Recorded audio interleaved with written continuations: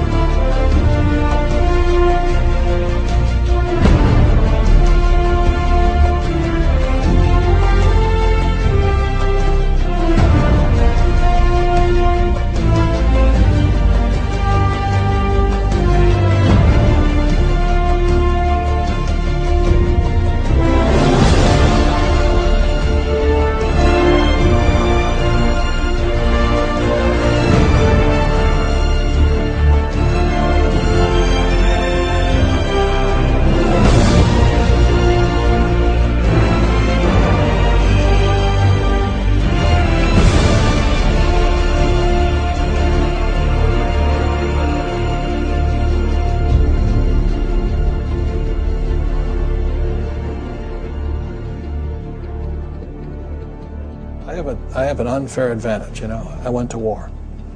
And at war, I'm alive because other guys died for me. When you see stuff like that, how can I quit? Most guys are just wimps, pussies, cowards. They don't have it. In the beginning, we went to every single label, and every single label shut their door on us. The genius thing that we did was we didn't give up.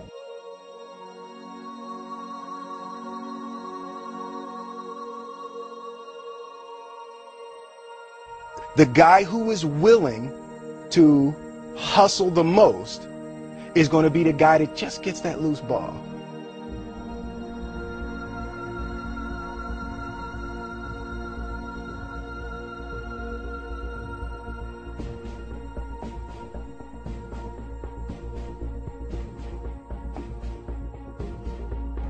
Let me tell you something you already know. The world ain't all sunshine and rainbows. It's a very mean and nasty place, and I don't care how tough you are, it will beat you to your knees and keep you there permanently if you let it. You, me, or nobody is gonna hit as hard as life. But it ain't about how hard you hit. It's about how hard you can get hit and keep moving forward. How much you can take and keep moving forward. That's how winning is done. Now, if you know what you're worth, now go out and get what you're worth. But you gotta be willing to take the hits and not pointing fingers saying you ain't where you want to be because of him or her or anybody. Cowards do that, and that ain't you. You're better than that.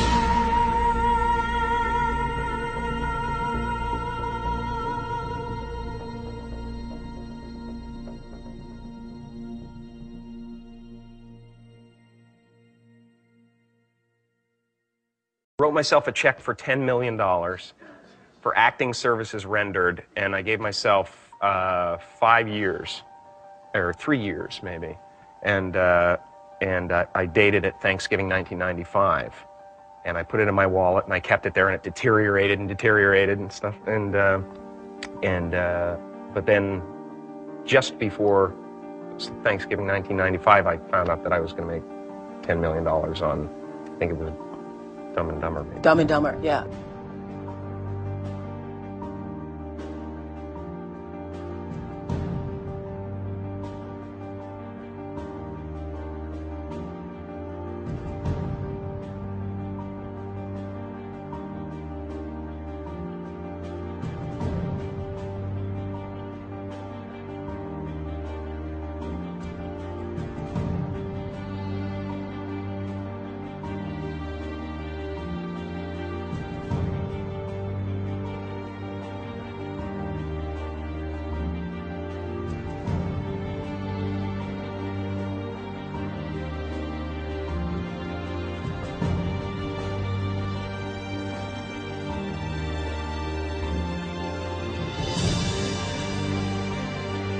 When a seed is planted in the ground, all you can do is water it. You cannot control the sunshine, you cannot control the weather, and you cannot control whether the locusts will come and try and destroy it. All you can do is plant your seed in the ground, water it, and believe.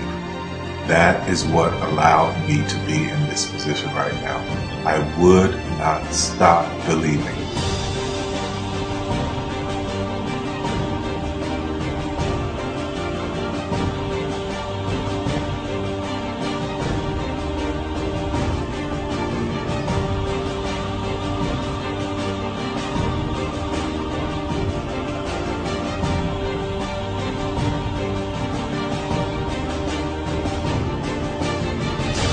Just don't take no for an answer. I mean, I think if you believe in what you're doing, many people will tell you, why you're mistaken, why it'll never work.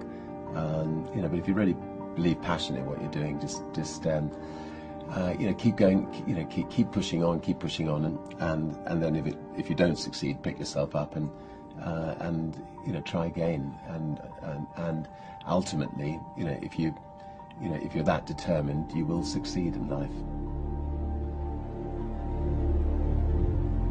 This is a major opportunity. This is a major lifetime event for you.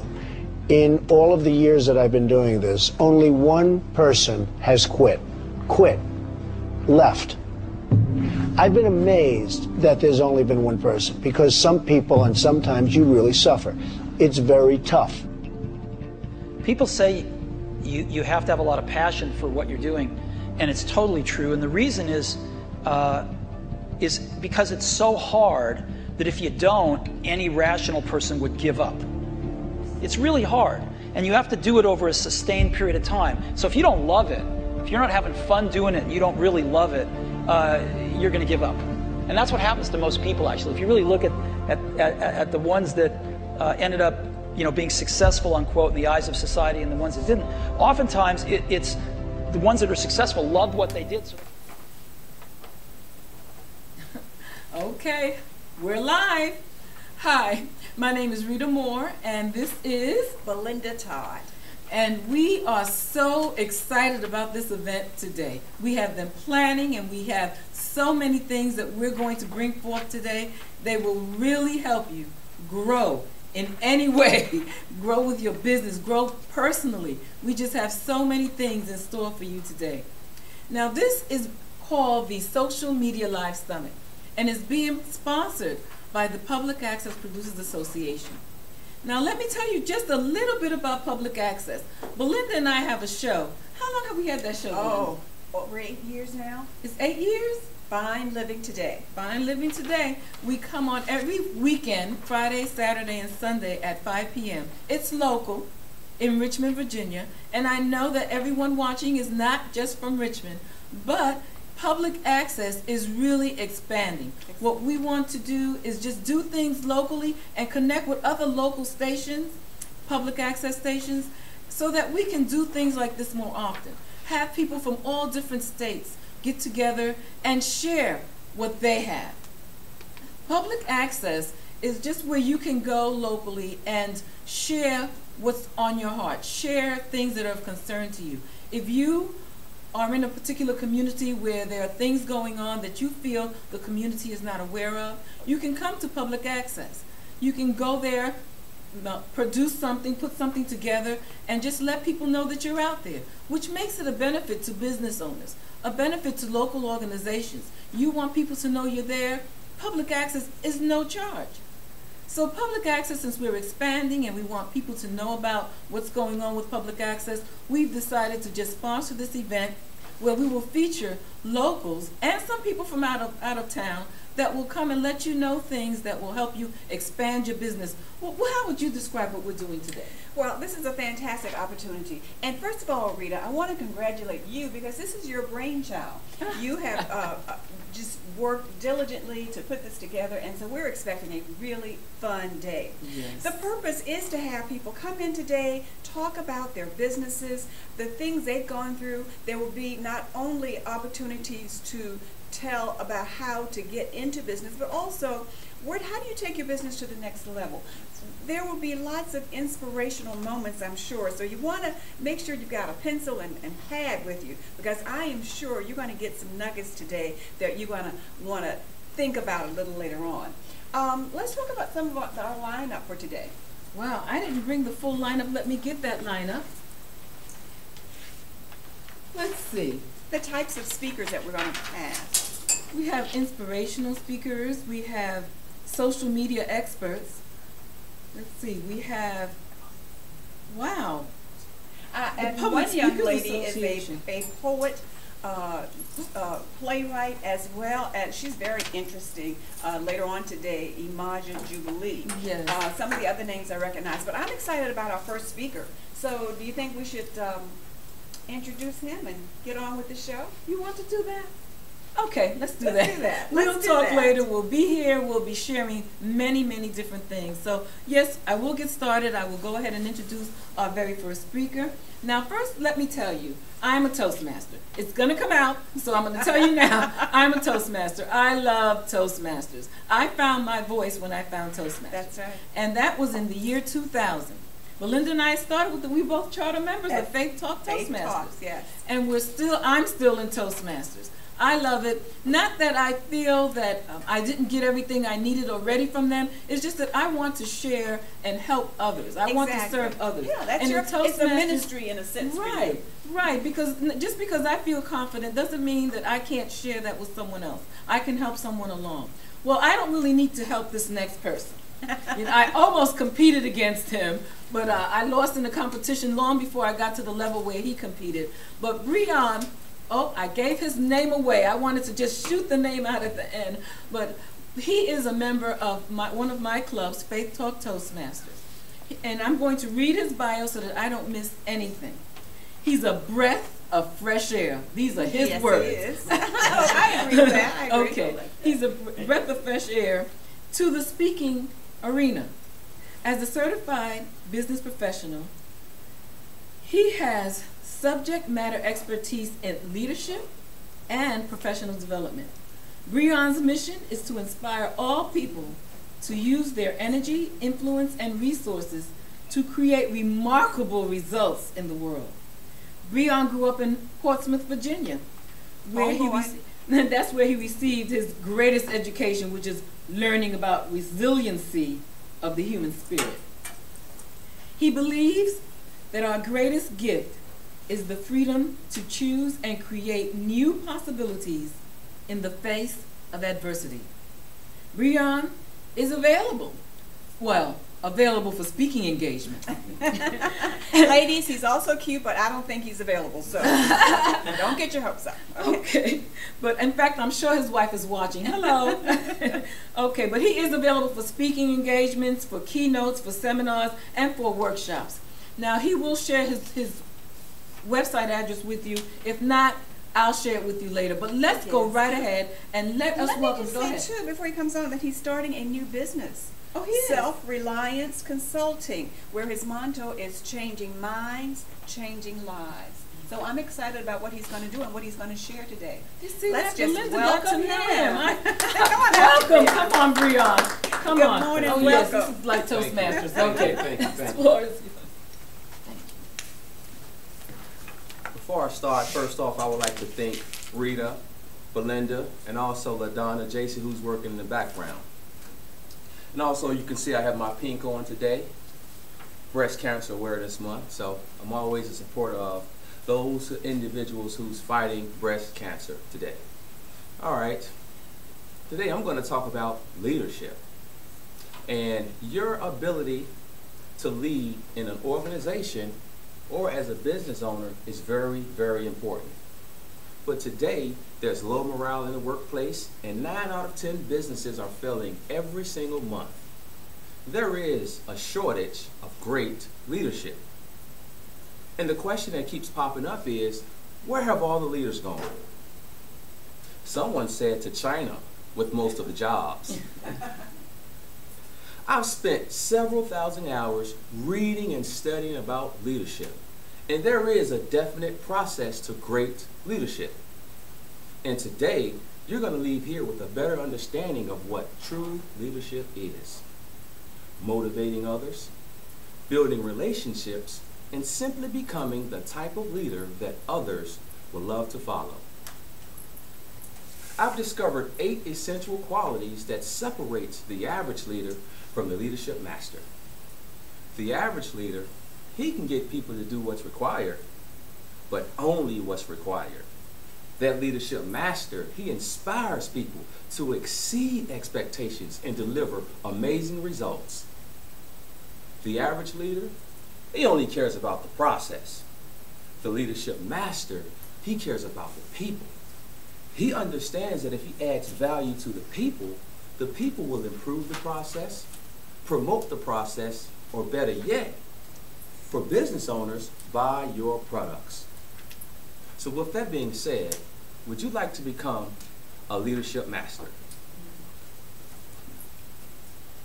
Using the acronym I Can Lead, you will discover these 8 essential qualities and place yourself on an unbeaten path to leadership mastery. I logged on to Google this morning and I typed in, what is leadership? And it gave me 1,170,000,000 results. That's a lot of information. But if I can take all of this information and just use one word to sum up what leadership is, using the I Can Lead acronym with the first letter being I, that word would be influence. The ability to have an effect on the character, development, or behavior of someone or something. To get a better understanding of how influence works, let's just think about TV commercials. We all must have the latest cell phone. You know, as soon as I learned how to send pictures and download apps, it's time for an upgrade.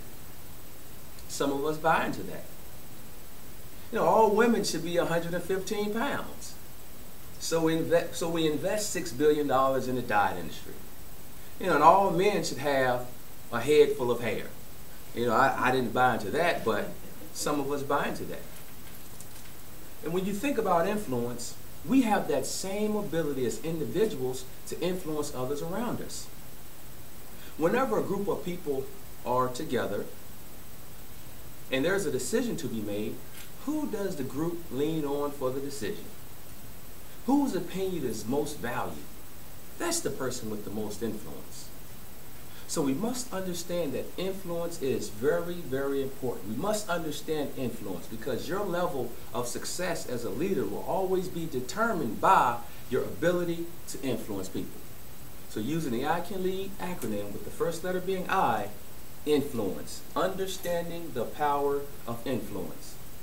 So how do we increase our ability to influence people? Listen on. The second essential quality is what the Greeks called the foundation of all other virtues, courage. When you have courage, you have the mind or spirit to face danger, difficulty, or pain without fear. I'm going to repeat that. When you have courage, you have the mind or spirit to face danger, difficulty, or pain without fear. I went to work for a chemical company in 2000. And at this chemical company, they had a system in place. You had a certain group of people doing the low-paying work. You had a certain group of people doing the high-paying work. And this system was in place since the 1970s. And because of courage, I overcame this system. I learned the process, earned the respect of my peers, and I was promoted to the lead man position. A few months later, the tank farm supervisor, or the plant supervisor position, came available, and I applied. Now, it was the regional manager's responsibility to promote the plant supervisor.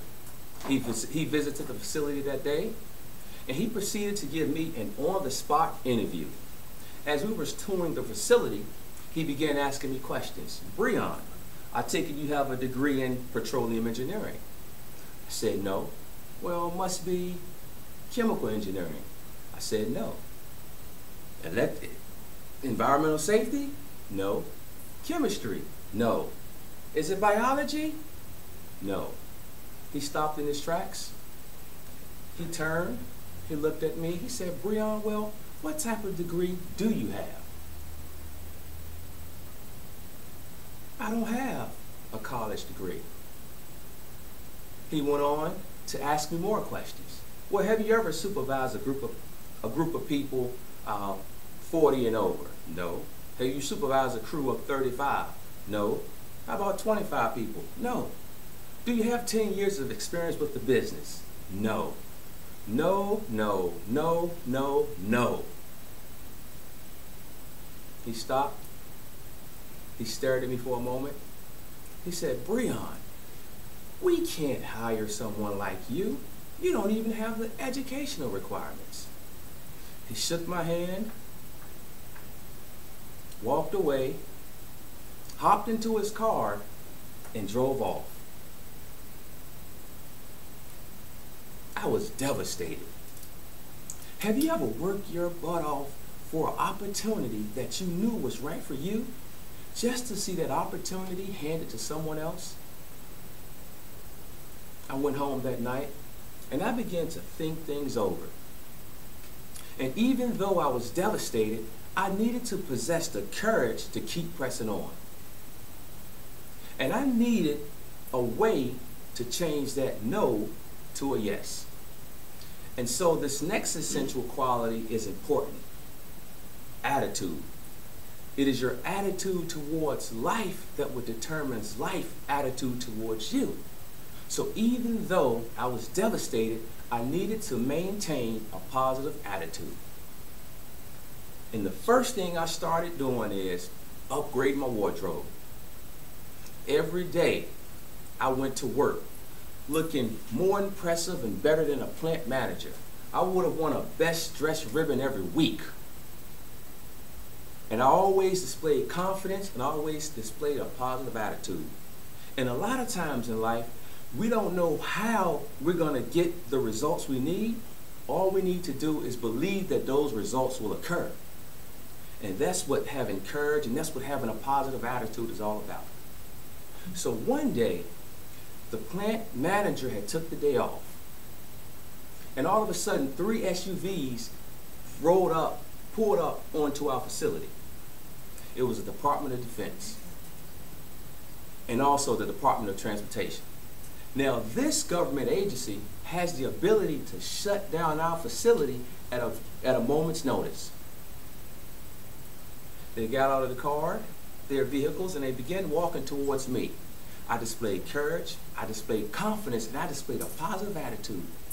Now, whenever the Department of Transportation arrived at our facility, management began shaking in their boots. They were afraid of the Department of Transportation, as if they were the big bad wolf. They walked to me and they were heading in my direction, so, I acted as if I was a man, I dressed as if I was a man, so they asked, are you the man in charge? Why, yes, I am the man in charge. They said, hey, we're here to audit your business. Okay, I learned all the processes, learned all the procedures, and I learned all the programs. So I was ready for this internal audit. And after 8 grueling hours, the audit was a success. Then all of a sudden, the next day, the regional manager visited our facility. He congratulated me for doing a great job and to offer me the plant supervisor position. I said, since you are interested in hiring someone like me, the cost of my services has gone up 25%. And it was because of courage, and it was because of a positive attitude that I made these things happen. And a lot of times when it comes to courage, it doesn't mean we're invincible, but what courage does is it makes us able to hop up much faster after a fall. And when it comes to a positive attitude, your attitude will always determine how far you grow and how far you go in life. Always have courage and always possess a positive attitude. This fourth essential quality is no excuses. Now, if you're the type of person that like to complain when setbacks occur, listen on. This next story may help change your way of thinking. In 1907, the World's Fair visited St. Louis for 7 days. And during this time, the waffle business and the ice cream business flourished. There was this couple who wanted to invest in the waffle and ice cream business. So they went and purchased 7 days worth of waffles and 7 days worth of ice cream. They were ready to make money, but they made a mistake. They purchased 2 days worth of plates. And after the second day, no one would loan the vendors, this couple, any plates. No one would sell this couple any plates. So they went home that night upset about the decisions they made. And the husband, he began complaining and criticizing about everything and everyone. He was asking his wife, how could you let this happen? How could I let this happen? You know, how can we let this happen? Complaining, criticizing, and always looking for someone else to blame about the mistake they made. The wife, she sat there quietly, ironing her clothes. The husband said something about that. You know, how could you sit there ironing your clothes when we're about to lose everything? She sat there quietly. She understood the power of silence. The answers will always come to you in silence. She stood up, walked into the kitchen, grabbed a waffle, brought it back to the ironing board, and began to iron that waffle. The husband didn't understand what was going on. What are you ironing waffles for? She just sat there quietly, ironing her waffle until this waffle was nice and flat. Then she began to roll the waffle up until it had a cone shape at the bottom. Then she went and grabbed another waffle, and she did this 1,000 times throughout the night. And on that night, the ice cream cone was invented. The next day, they went on to sell out 5 days worth of product in 1 day. And the rest is history. And the moral of the story is this. We all make mistakes. Mistakes are a natural part of life. Admit your mistakes and learn from your mistakes. Criticism. There are 2 types of criticism, constructive criticism and destructive criticism. Constructive criticism is feedback that's designed to help you. You may not always like it, but it's designed to help you. Destructive criticism is a malicious attack that's designed to hurt you. So be careful how you criticize. Last but not least, when setbacks occur, go grab an ice cream cone and think things over. All right, the next quality is listening. Listening is critical. You can go to any business today and you can ask the employees, what is your biggest problem here? Most of them would say communication. We have ideas, we have concerns, but no one is listening. When I got promoted to the plant supervisor position, the first thing I did was establish a weekly meeting. This gave the employees a voice in the decisions. We generated more ideas, and we also improved the business. And I had a lot to learn when it came to listening. But two valuable pieces of information I left with was, when you want to be a better listener, do these two things. Ask a question about what you just heard, or quickly summarize your material and repeat it back to that person. This way, you're creating clarity. It shows that you accept their information, and you're also building respect. So listening is very, very important. It's critical. The next quality is empathy. Seeing it the way they see it, feel it the way they feel it, and thinking about it the way they think about it. In other words, putting yourself in their shoes. One way to build empathy when you're communicating with a person is always by making the statement, "Tell me more." This way, you're building a bond of communication with that person. Empathy, always empathizing with individuals. Very, very important. The next quality is appreciation. At the end of the day, we all want to be valued for who we are, what we are, and what we do. That's what Mother's Day is all about. That's what Father's Day is all about. That's what Memorial Day is all about. That's what Veterans Day is all about. Making people feel valued for who they are and what they are. Always find ways to congratulate people. Always find ways to recognize people. Develop your own recognition program if you can, but always find ways to make people feel valued for who they are and what they are. One other way to appreciate people, to improve the process, to make people love you, like you, totally respect you, is practicing the law of reciprocity. And the law of reciprocity states that if I do something for you on a consistent basis, you in return will do something for me. So always find ways to do things for people. The leadership master always find things to do for people. The average leader always found opportunities to get things. So at the end of the day, everyone wants to be respected, everyone wants to be valued. And a person will give their love, time, and money to an individual that can give them the value that they need. If you do these things, you're going to like the results, I can guarantee it. The next element or essential quality is development. Always find ways to get better at what it is you do. I wanted to become a better speaker, so I joined Toastmasters. On April 4th, 2009, I left that Toastmasters meeting and I was excited about Toastmasters. And on that night, I began working on my first speech. Preparing the speech, no problem. Rehearsing the speech, no problem. The idea of presenting a speech in front of a group of people that I barely even know, Houston, we've got a problem.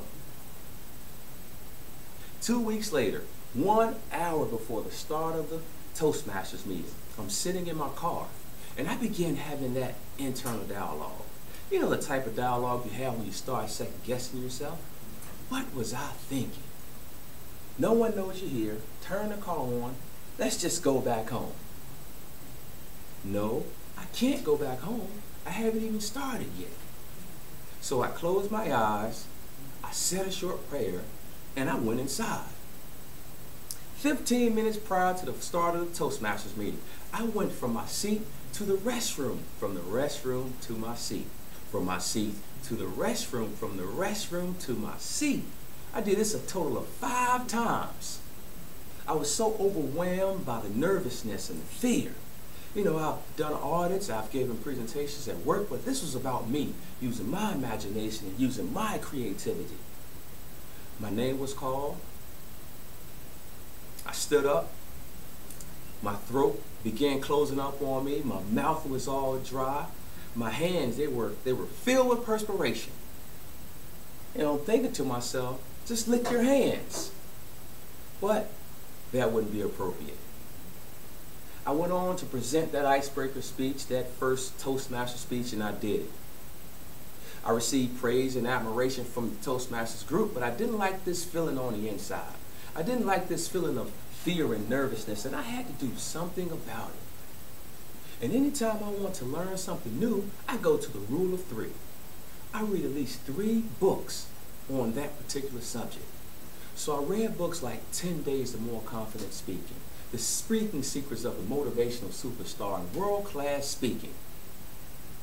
And then after that, I learned that anytime you speak in front of a group of people, you are in the business of sales. So I read books like The Psychology of Persuasion, Soft Selling in a Hard World, and How to Win Friends and Influence People. And the list goes on and on and on. Along with reading these books, I reached out to every community. I gave speech after speech, gaining more confidence, gaining more comfort, and gaining more courage. And it's funny, one of the clubs I would always visit was Southern States Corporate Headquarters. They would always ask me, Breon, we enjoyed your speeches. When are you coming back? Went back, and I eventually joined that club. And I went on to represent them in the International Speech Contest. And the first contest was on the west end of Richmond. We were doing a short meet and greet. And one contestant was a lawyer. One contestant was a sales manager. Other contestant was a district manager. And here I stand. You know, a guy working at a manufacturing facility on night shift. But do you know what happened? I won that contest. Yes, you did. And quite a few others. Craig Valentine, the author of World-Class Speaking, I spent 8 hours in a hotel room being coached and mentored by him. And at the end of the day, he said, Breon, I think you have what it takes to be successful in the business of speaking. Now, I don't know if he was being honest or if he was saying these things because I was still holding on to that $1,000 check of his.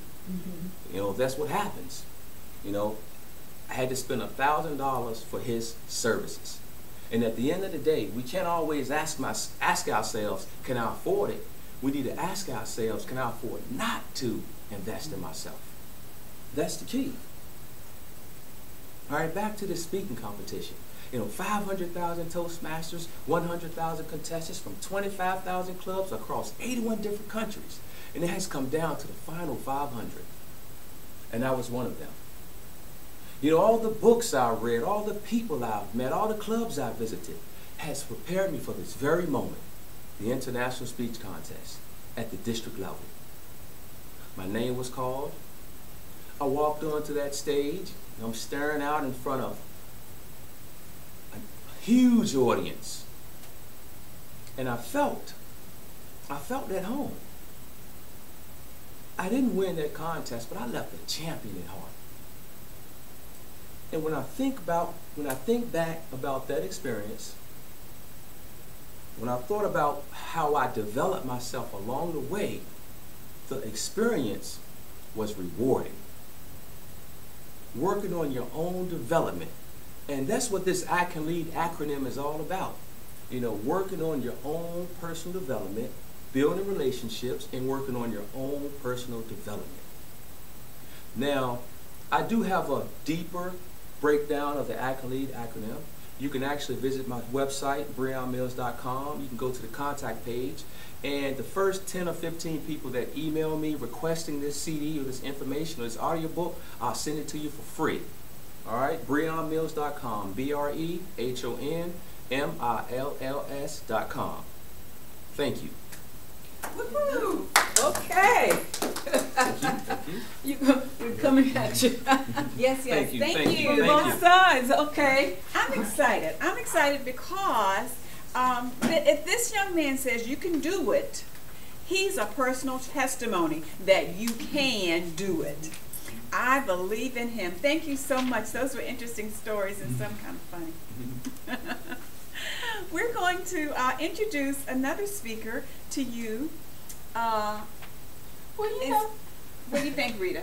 I think we need to put on another motivational video. All right. What do you think? Okay, before our next speaker comes up. Right, All right. Give everybody a breather, and we'll surprise you with our next speaker. You have no idea who it's going to be. We'll be right back. We're going to go ahead and put on one of those motivational videos. Persevere when it got really tough. And the ones that looking in, call somebody, tell them to log in to www.socialmedialivesummit.com. And if you're on Facebook, go ahead and click the link and tell everybody, I'm watching Social Media Live Summit. Tune in. Just go ahead and click the link that says post on Facebook. Let them know what you're doing right now. Great.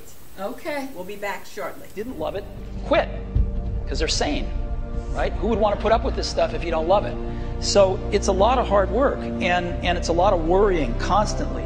And if you don't love it, you're going to fail. Make a choice. Like, you just decide what it's going to be, who you're going to be, how you're going to do it. Just decide. And then from that point, the universe is going to get out your way. Because it's only about 1% of people have the ability to really take risks, entrepreneurial risks. 99% of the population can work for a business once it's established. Only 1% have the courage and the ability to actually make the entrepreneurial breakthroughs that create those jobs. Somebody said to me, what did you learn from your father? And what I learned from my father is that work can make you happy. Really can make you happy. But you have to love what you do. You're meeting your must, my friends. Maybe it's time to change your must. Some people's must is to survive. Some people's must is to be okay. Some people's must is to have freedom. Some people's must is to have more than they could possibly spend. Some people's must is to take care of everybody around them. Whatever your must is, you're going to get it. Think how your life would be different if you raised the standard of what you expected from yourself, not your people, yourself, to that level. How things could shift. It's all about changing your shoulds to musts. It's all about going back and saying, this is how it's going to be.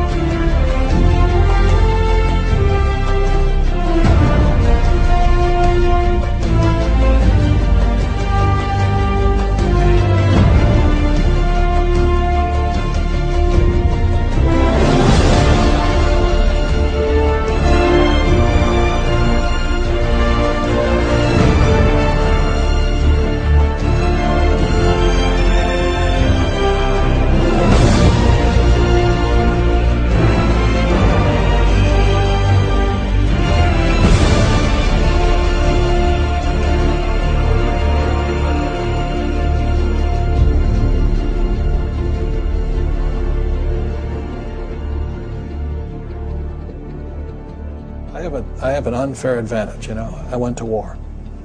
And at war, I'm alive because other guys died for me. When you see stuff like that, you know, how can I quit? Most guys are just wimps, pussies, cowards. They don't have it. You know, in the beginning, we went to every single label, and every single label shut their door on us. The genius thing that we did was we didn't give up.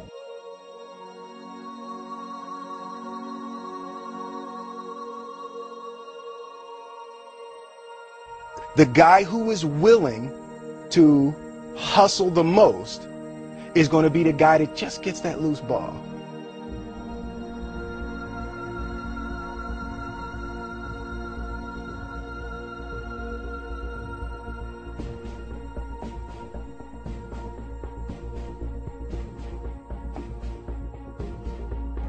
Let me tell you something you already know.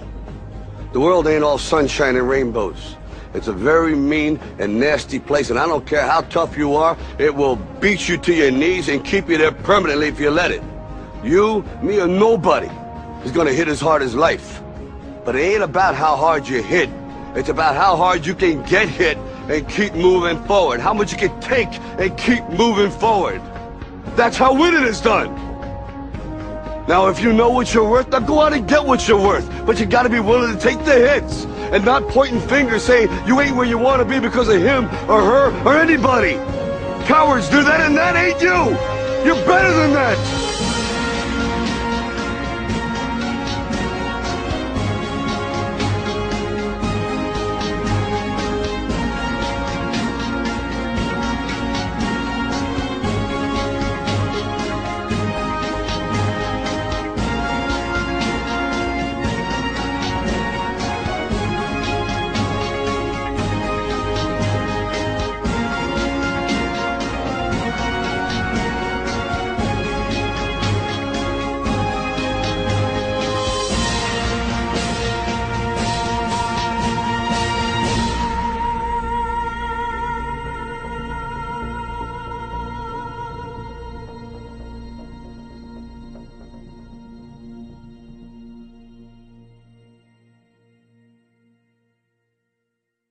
Wrote myself a check for $10 million for acting services rendered, and I gave myself 5 years, or 3 years maybe, and I dated it Thanksgiving 1995, and I put it in my wallet and I kept it there, and it deteriorated and stuff, but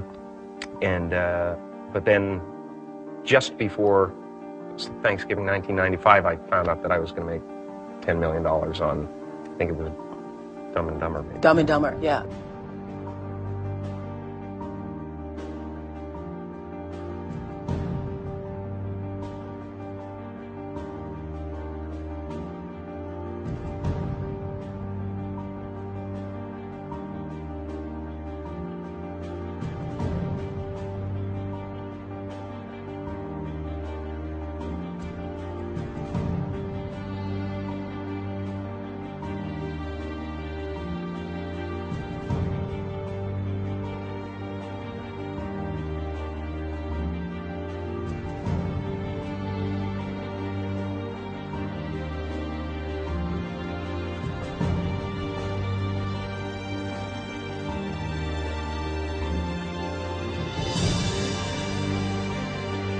When a seed is planted in the ground, all you can do is water it. You cannot control the sunshine, you cannot control the weather, and you cannot control whether the locusts will come and try and destroy it. All you can do is plant your seed in the ground, water it, and believe.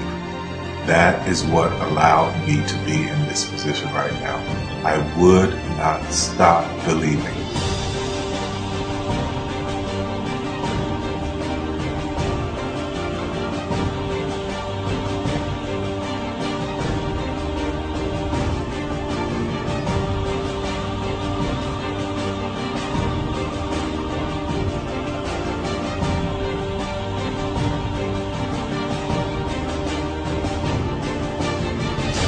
Just don't take no for an answer. I mean, I think if you believe in what you're doing, many people will tell you, why you're mistaken, why it'll never work. But if you really believe passionately in what you're doing, just keep going, keep pushing on, and then if you don't succeed, pick yourself up and try again, and ultimately, if you're that determined, you will succeed in life. This is a major opportunity. This is a major lifetime event for you. In all of the years that I've been doing this, only one person has quit, left. I've been amazed that there's only been one person, because some people, and sometimes you really suffer. It's very tough. People say you have to have a lot of passion for what you're doing, and it's totally true. And the reason is because it's so hard that if you don't, any rational person would give up. It's really hard, and you have to do it over a sustained period of time. So if you don't love it, if you're not having fun doing it and you don't really love it, you're going to give up. And that's what happens to most people, actually. If you really look at the ones that ended up being successful, unquote, in the eyes of society, and the ones that didn't, oftentimes it's the ones that are successful loved what they did so they could persevere when it got really tough. And the ones that didn't love it quit because they're sane, right? Who would want to put up with this stuff if you don't love it? So it's a lot of hard work, and it's a lot of worrying constantly. And if you don't love it, you're going to fail. Make a choice. Like, you just decide what it's going to be, who you're going to be, how you're going to do it. Just decide. And then from that point, the universe is going to get out your way. Because it's only about 1% of people have the ability. We're back. You are tuned into socialmedialivesummit.com. And today we have a roster of inspirational speakers, of people in business who are going to help you not only develop your business, but take your business to the next level. There may be some people out there today who just have a desire that I want to start a business. So today we hope that you will get information to help you move to that level. Our next speaker, I'm excited about him because he is also a local man, went to Norfolk State, which is one of my favorite schools because my husband is a Norfolk State grad.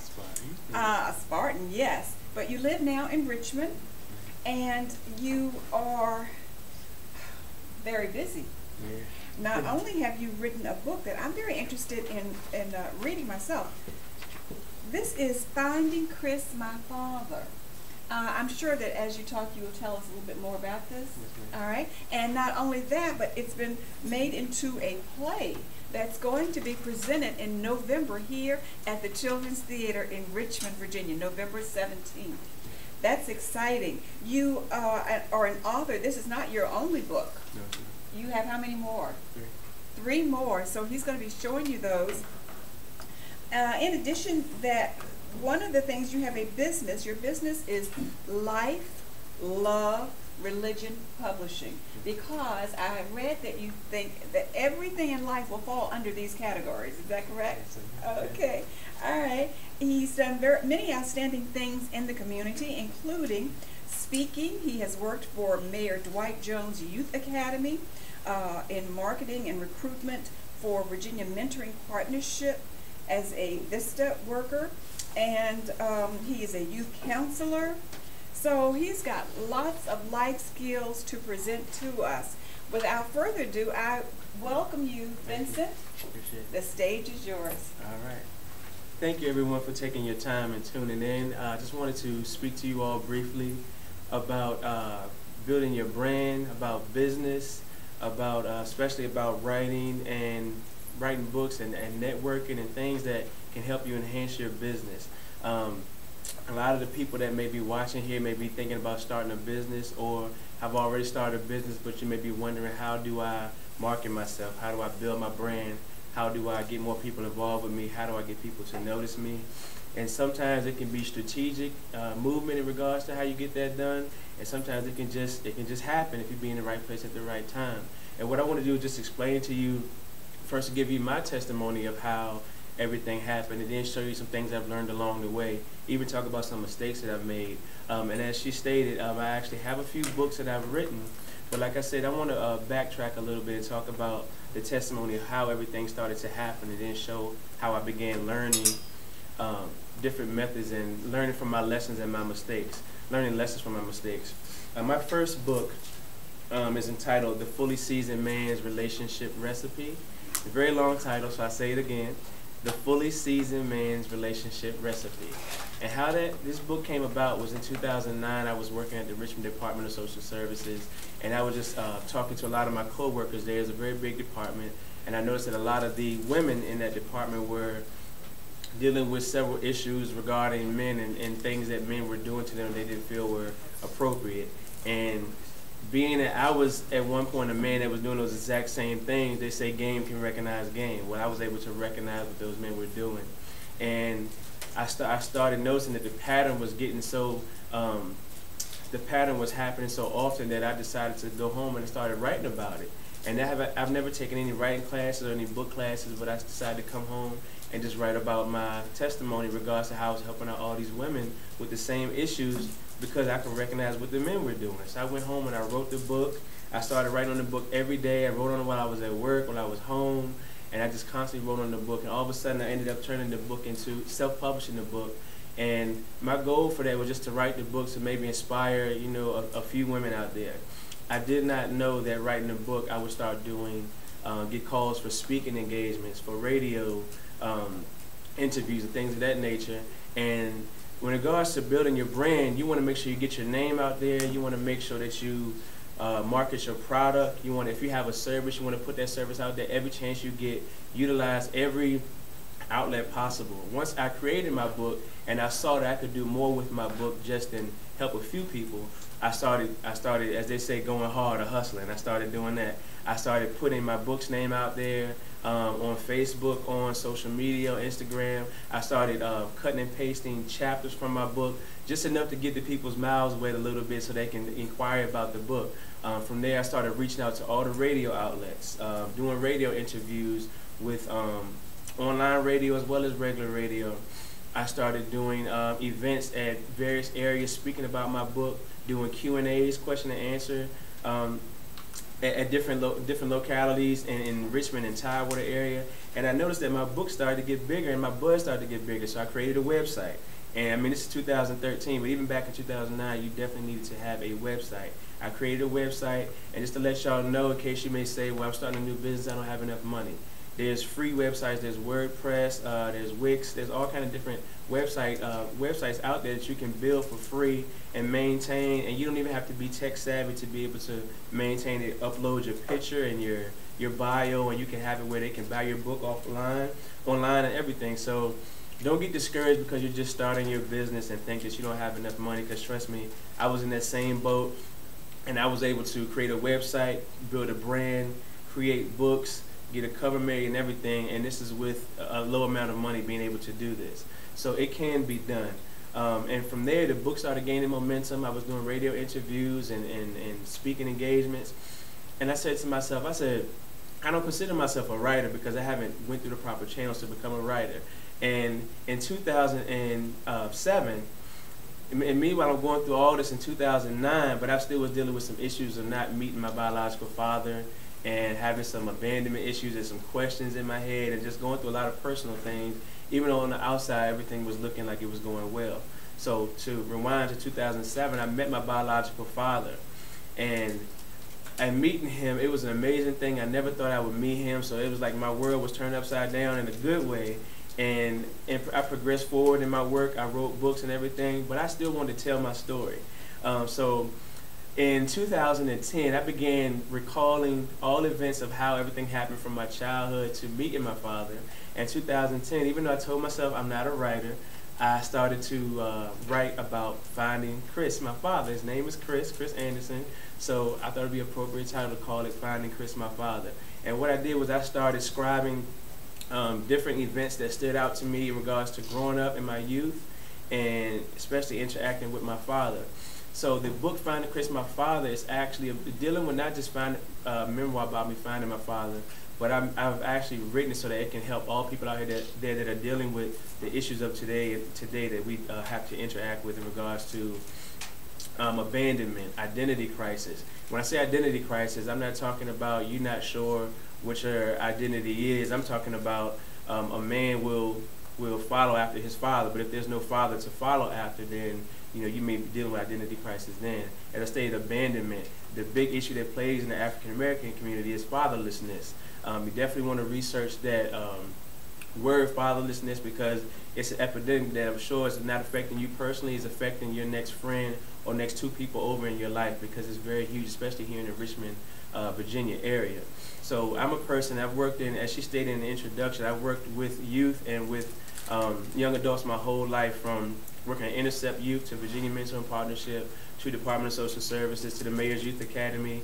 I'm always working with youth, and I tell my story. A lot of people, when they heard I was writing a book about my father, it was like I wouldn't be as transparent as you do, and I wouldn't tell my information like that.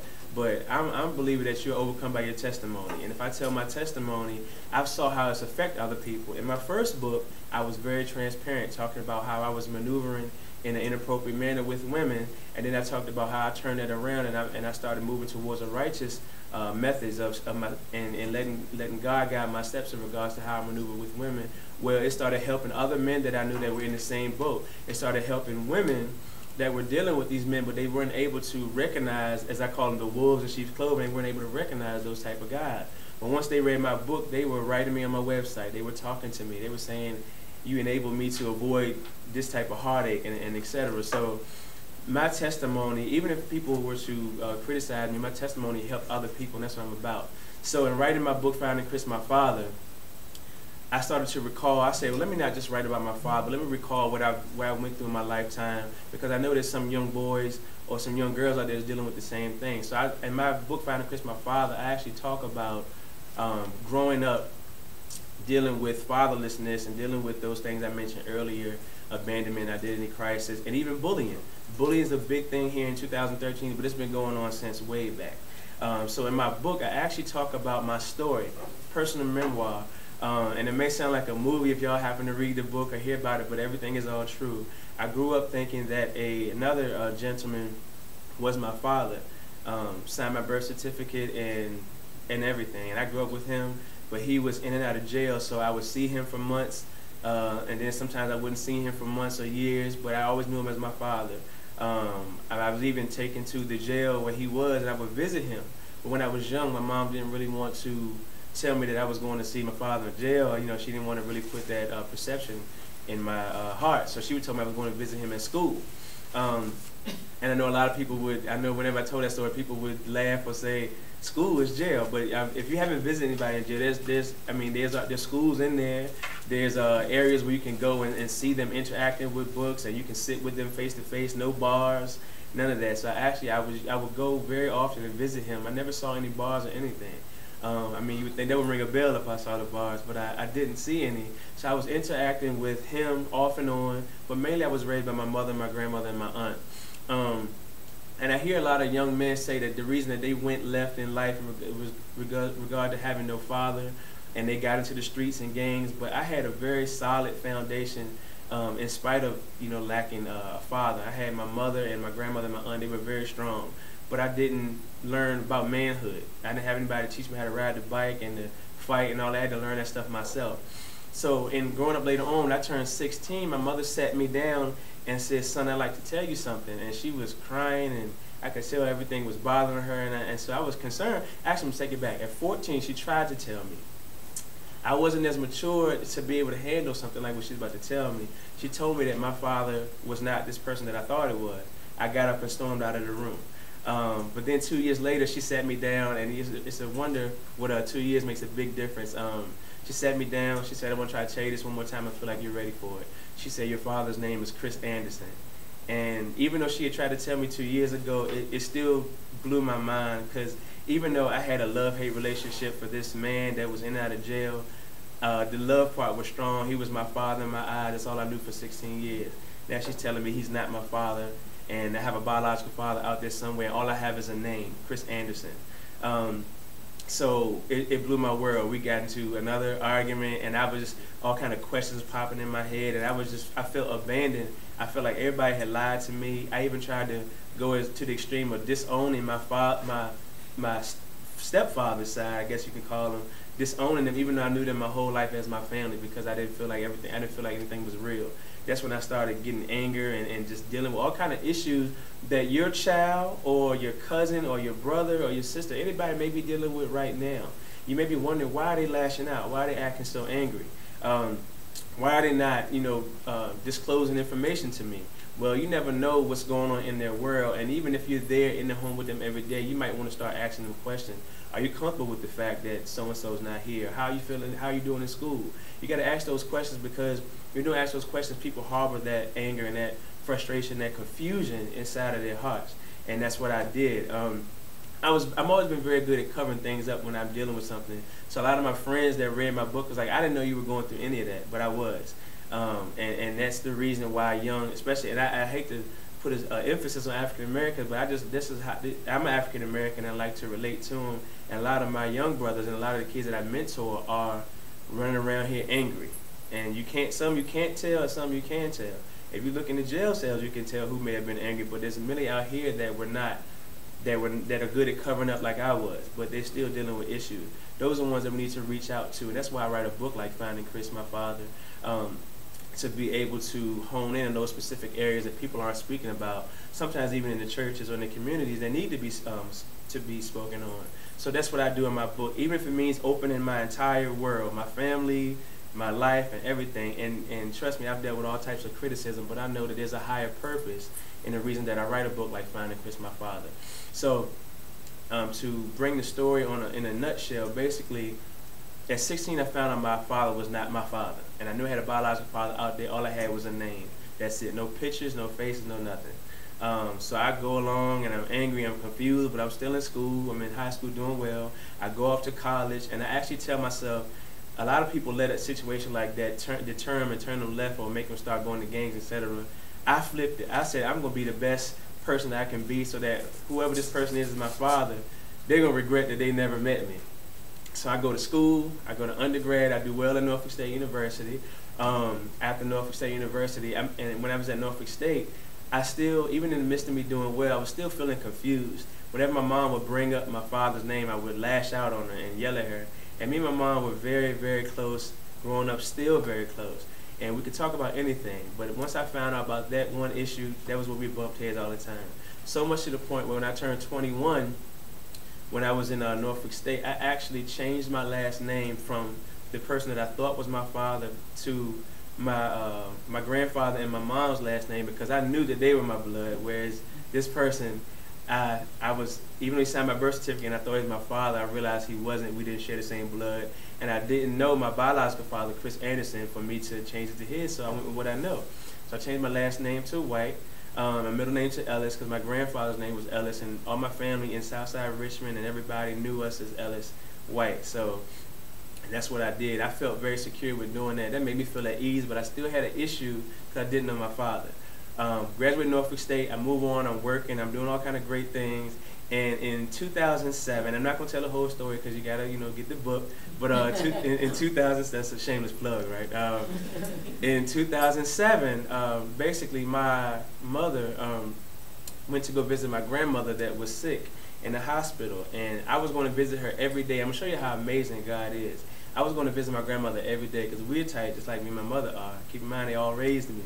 So I'm very protective of them and everything. So I go to visit my grandmother every day. There's one particular day I did not go visit her, but my mother did. And my mother ended up running into my father that she had been looking for like my entire life. And she just ran into him in a local hospital that's here. And it was amazing. But she didn't tell me. So at Christmas time, 2007, we opening gifts, me and my brother, and everything's going like normal Christmas time, but my mother hands me an envelope, and she says, I want you to open this on your own, go in the bathroom and just open this, and I'm sorry. And I didn't know what it was going to be, because keep in mind, we hadn't really mentioned Chris Anderson since I was 16. I've been dealing with it, and his name had been popping in my head every day. It's a very common name. I saw it everywhere. Every time I saw it from 16 to 27, I would look and just try to, figure out what could that be him. But anyway, I go in the bathroom, I'm opening this note, and she's explaining to me, I'm sorry, I know we have a close relationship, but it's one thing that if I could, everybody makes mistakes, even parents, and one thing I regret and I've just held guilt and I've had to go to God with is the fact that you never knew your biological father. I never told you his name. And she basically explained that she was dealing with my biological father, but then they split, and right after they split, she got pregnant. She made a bad decision, as parents do, as people do, and decided not to tell me. And she met this new man, the one that I thought was my father, and he kind of coerced her to say, look, I'll take care of him and don't worry about it. And definitely not the right thing to do at all. I don't want to speak on that too, but that's what happened, and I was led to believe that he's my father. But glory to God, in 2007, she met my father. She had been searching for him and everything, and I was harboring anger from my previous father and from my current father because I thought he left me. But she put in the book that she never told him. She was pregnant after he left, but she never told him that he had a son. So I'm going to tell you something amazing. Like, I'm reading this paper, and I'm just reading it, and I'm getting angry because I'm like, why are we talking about this? I'm still angry about not having my father. I turned the page, and she said, but glory be to God. She said, I was walking through the hospital visiting your grandma, and I walked past this man, and right away his face looked very familiar to me, and I stopped him. And she said, and I realized it was Chris Anderson. And when I just saw his name, she had it in bold, I just dropped the book. And I just burst into tears. And I was just like, oh my God. I never thought I'd meet him. I didn't have any pictures. I just thought I would be angry about it forever. And I just dropped the book. I couldn't believe it. And after I got myself together and I picked the book back up, I read it, and she said, I ran into Chris Anderson. She said, and as I told you, he never knew about you. So not only would I have to present you to him, I could present him to you. So she was like, I grabbed her shoulder, and I said, hey, do you remember me? And she said, I'm Belinda White, and he remembered her. And she sat him down. She said, this is going to sound crazy, but I had your son 27 years ago. So I want you to imagine that as a father hearing that, or as a parent hearing that, and then imagine a son reading that on Christmas Day. That was my Christmas present given to me, was my biological father that I had been hoping to meet, but never thought in a million years I'd meet him. She wrote down his cell phone number and, came up there and we did the whole hugging and crying and everything. And I was scared to call him on Christmas Day. I had my son with me and everything. So like the next day, I called him on his cell phone, He said he was working at the hospital. He's asked me to come on down. I took my son down there to meet him. And I was just down there. I was just rocking back and forth, just nervous. And the elevator door opened up, and I looked at him. I said, "That's him." He looked just like me, and I knew it was him. And so I don't want to give the whole story. I want to stop there because she talked about a play as well. So I want y'all to picture that. Let that thought marinate in your mind for a minute. And she's talked about a play, and I'm talking about building your business. I wrote this book, and I wrote the book for me. The book started doing well. People started loving the book and the message and everything. I started doing speaking engagements, not even about the book, but about fatherlessness and that upbringing that I told you about, and meeting my father and giving people hope they can find their father. One day, 2 guys that were at my book event said, "We love your story. We'd like to make it into a play." I thought they were playing with me. I said, "Okay, take your business card," kept it moving. But they kept in contact with me. They asked for a copy of my book. They started writing scripts, and I said, "This thing might be for real." And a year went past to 2011, 2012, and next thing you know, we got a script. We're doing casting in Richmond and Tidewater and Williamsburg, and everything became official. And I was just thinking to myself, I said, "Look at God." I was like, I grew up angry, confused. You couldn't tell, but I know I was dealing with all those things. I know a lot of these young men that I mentor and I interact with are dealing with a lot of these things. And what the devil meant for bad, God just turned into good. It ended up going from me dealing with all these things, and society statistics would show that I'm supposed to be having no degree, being in jail, and the whole 9. But I went to school, got my undergrad degree, got my graduate degree, worked in all types of wonderful fields, mentor, give back. But also I met the man that I thought I'd never meet. It helped me get rid of some of the anger. I was still dealing with some, but it helped me get rid of some of the anger. It helped me answer some of the questions. And it also helped bring out one of God's gifts that he had down inside of me, which was writing not 1, but 2 and 3 books, and finding Chris, my father. But I said, I want to reach more people. So when they asked me about the play, I thought the play would be great because a lot of people like to get a visual. So now we started coming up with a cast. And so fast forward 2013, we now have a play that we've done in the Tidewater area that had a great response. People actually requested for me in my hometown. I'm born and raised here in Richmond. We're having it at the Children's Theater of Virginia at Willow Lawn, November 17th at 4 p.m.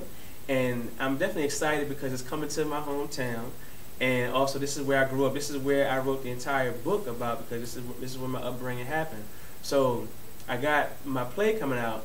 And I always tell my testimony first, because I tell people, if you rewind back to 2009 and ask me what are you planning on doing with this book, I'd never think it would get this far. But that's how God works, because you might have a plane, and then God's plane will just tackle your plane and just let you. That's why you gotta just put everything in God's hands, because when you're doing right, or when you're doing it and it's in God's will, it's gonna happen regardless. 2009, I was just gonna write a book. That was gonna be it. Well, now I got 3 to 4 books. I have 5 to 6 books on my jump drive that I'm working on right now. So now I think it's safe to say I can call myself a writer. And like I said, that book, Finding Chris, My Father, I just wanted to write it for me. It was like therapy. Well, now it's become therapy to other people. I've had grown men stand up at my speaking engagements crying, and I just couldn't believe it. Crying, saying, I still can't find my father, or this is what I've been dealing with. This is the reason why I went this way or that way. Grown men, all different age brackets, from 20 to 40, 60 and up. I've seen it all. And I knew I used to sit and break down crying. So don't let these men tell you that they're not dealing with no issues and they don't shed tears, because they do. They just may do it behind closed doors. But I had people standing up, speaking, testifying. That's why I knew this book was going to be big. And that's what I want to do with the play. I want to reach more people, and that's why I'm excited. We had it in Tidewater. We're having it here in Richmond. And telling about where God takes you, I had a guy approach me the same way that they approached me about the play on my finale for my play in Portsmouth. A guy approached me and said, how would you feel about making this an independent movie? I said, glory to God. So let's keep it going. So I said, sure. I'm not going to turn that down. So in 2014, we're going to start working on Finding Chris, My Father, turn that into an independent movie. And who knows where it's going from there. But now I don't even make plans anymore. As you can see, never thought I'd find my father. Never thought I'd get through some of the hardships I went through growing up. Never thought I'd write 1 book, let alone 2, 3 books, let alone a play, let alone a movie. So I want to let you know in regards to building your business, first of all, seek God in all that you do. And once you do that, Lay a plan out, but just have it in your mind that that plan can definitely change if it's in God's will. And I feel like if you're doing the right thing, if you're on the righteous path, then God will continue to order your steps. And whatever your business is, product or service, it will continue to grow and flourish and flourish. But you got to do the work too. Faith without works is dead. So you got to do your work. So I always was a hustler. I was able to go out there and hustle on social media, get out there and talk to people. People always ask me, where can I get your book? I tell them the right thing. Sure, you can go to BarnesandNobles.com, Amazon.com. But after that, I say, but if you want it right now, it's in the back of my car. So you want to make sure you have that inside of you. Be able to hustle it hard. God's not gonna give you a gift and then you halfway yourself through it. So you want to make sure that you really go hard. Build a website, build a brand. Always put your name out there. Always put your book out there. Whatever your purpose is behind your product or your service, do that. Get on radio stations. Speak and engage. Even if it's not for money, get out there anyway. Because I've done stuff that wasn't for money or wasn't for profit, but I've met people later on that have invited me to their church, to their ministry, to their radio show, and 6 months later I sell 20, 30 books with them. So it's about networking. Make sure you network and you build your brand. Tell people about your story. I tell my story all the time. I want to embed it in their brain. So in regards to just bringing it back to building your media, building your brand, I want you to understand business. I understand that business is all about the gray area too. It's not just black and white, but as you can see, there's a gray area and there's different ways to build yourself and propel yourself. I hope you're able to take a lesson from that message as I have, and I continue to learn about myself even as I hear myself speak now. My book is called Finding Chris, My Father. You can definitely get on Amazon.com, BarnesandNobles.com. And in my trunk near you, I guess, you can say it that way. But my play is coming November 17th at the Children's Theater of Virginia, so definitely look that up. My website is lifelovereligion.com, and once again, I am Vincent Ellis White. Thank you. Stay there. Wow. Wow. And let me just say again, wow. Wow. I feel like it was like an hour. I'm sorry. No, it wasn't. It wasn't. And how interesting. Well, first of all, have they cast a part of your mother? Yes. Because my name is Belinda. Oh, see, I wish I had known. And let me just tell you this, though. This is interesting because as you said that, so many things I want to say. One is that what an inspiration to young people who are in a similar situation, right, whose hearts are hardened because they have these issues that they have not resolved, and they cannot be, they cannot reach their potentials. They cannot be all that God wants them to be, right, because they have not resolved all of these internal things going on with them. I understand exactly where you're coming from. I did not know my biological father, and unfortunately he died before I ever got to meet him. But only in last year did I find out that I had two brothers that I didn't know. So as you talk about your testimony, I'm with you. It's not just a man thing. It's women as well. And it trips you up in life. And it causes you to do and be all that's ungodlike. Right. And so, wow. Yeah. Thank you so much. I'm still finding cousins, and I have an older brother. I have a nephew who's 18. I still have to meet. So I'm still finding family members now, and I'm 33. I'm still finding family members now. So that excitement is still there. Yeah. But also and it took me twice as long. Yeah. and the things you mentioned is true. Like I told you, I got rid of a lot of the anger, but I would be lying if I said I don't still have some issues at 33 now, all of because of my upbringing. So. And I see he brought. You can't see him, but there is an adorable young boy. How old is he? He's 7 years old. 7. What's his name? Jordan Ellis White. Jordan Ellis White. Yeah. So certainly the way you parent is a lot different. Yeah, I would say those that know me. Because of your experience. Yeah, those that know me out there, I love being a father. I take my son everywhere. Yeah. To my speaking engagements. He tells me all the time, "Daddy, I'm selling your books for you in school." and when he says that, he just tells his teacher, and he's just so proud. So he's telling everybody about my books. What a wonderful example. And I think, like I said, you can turn the situation around. A lot of people, that when they grew up without a father, they end up not being there. But that doesn't have to be the case. I make sure I'm there above and beyond. The same with growing up without one. The statistics show you're supposed to be in a gang or in jail or dead, but you know, by God's grace, I'm still Glory here. Glory to God. Yes. Well, listen, we're going to get Rita up here while we go to the trunk. Okay, so let's do that. $16. Let's do that. All right, thank you so much. Thank you, thank you. You really did a great job, and it really blessed me. I really did enjoy you. Thank you. I appreciate it. Okay, thank you. All right, all And right. look, Belinda, pick up one for me, okay? Okay. I'll pay you later. Okay. Okay. Now, we have to set up for the next person that's about to come up and speak. What I'm going to do is put on my favorite video again. You know, and that plus it'll give us a chance, the folks here, to really talk about Vincent's presentation. I personally enjoyed it. It took me to another place. My father is one of 13 children, and his brothers and sisters all had 13 or more children. And so I'm always meeting cousins and friends. And I used to work for the telephone company many years ago in what they used to call public offices. Maybe I'm giving away my age because public offices have been gone for a while. But see where his story took me? Took me back to years ago when I was working in a public office, and a young lady came in that public office and said to me, "I'm your sister." Really? And it turned out she was my sister. But I didn't know that. You just never know what's going on out there. I don't know. Put it that way. I had no idea that I had other sisters.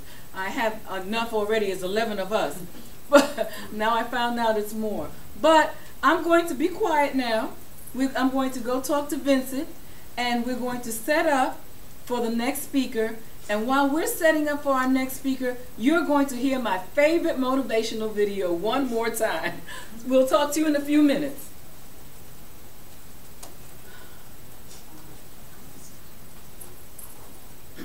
Really take risks, entrepreneurial risks.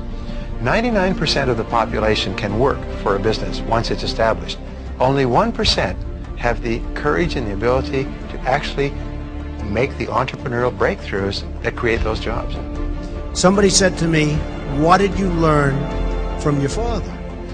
And what I learned from my father is that work can make you happy. Really can make you happy.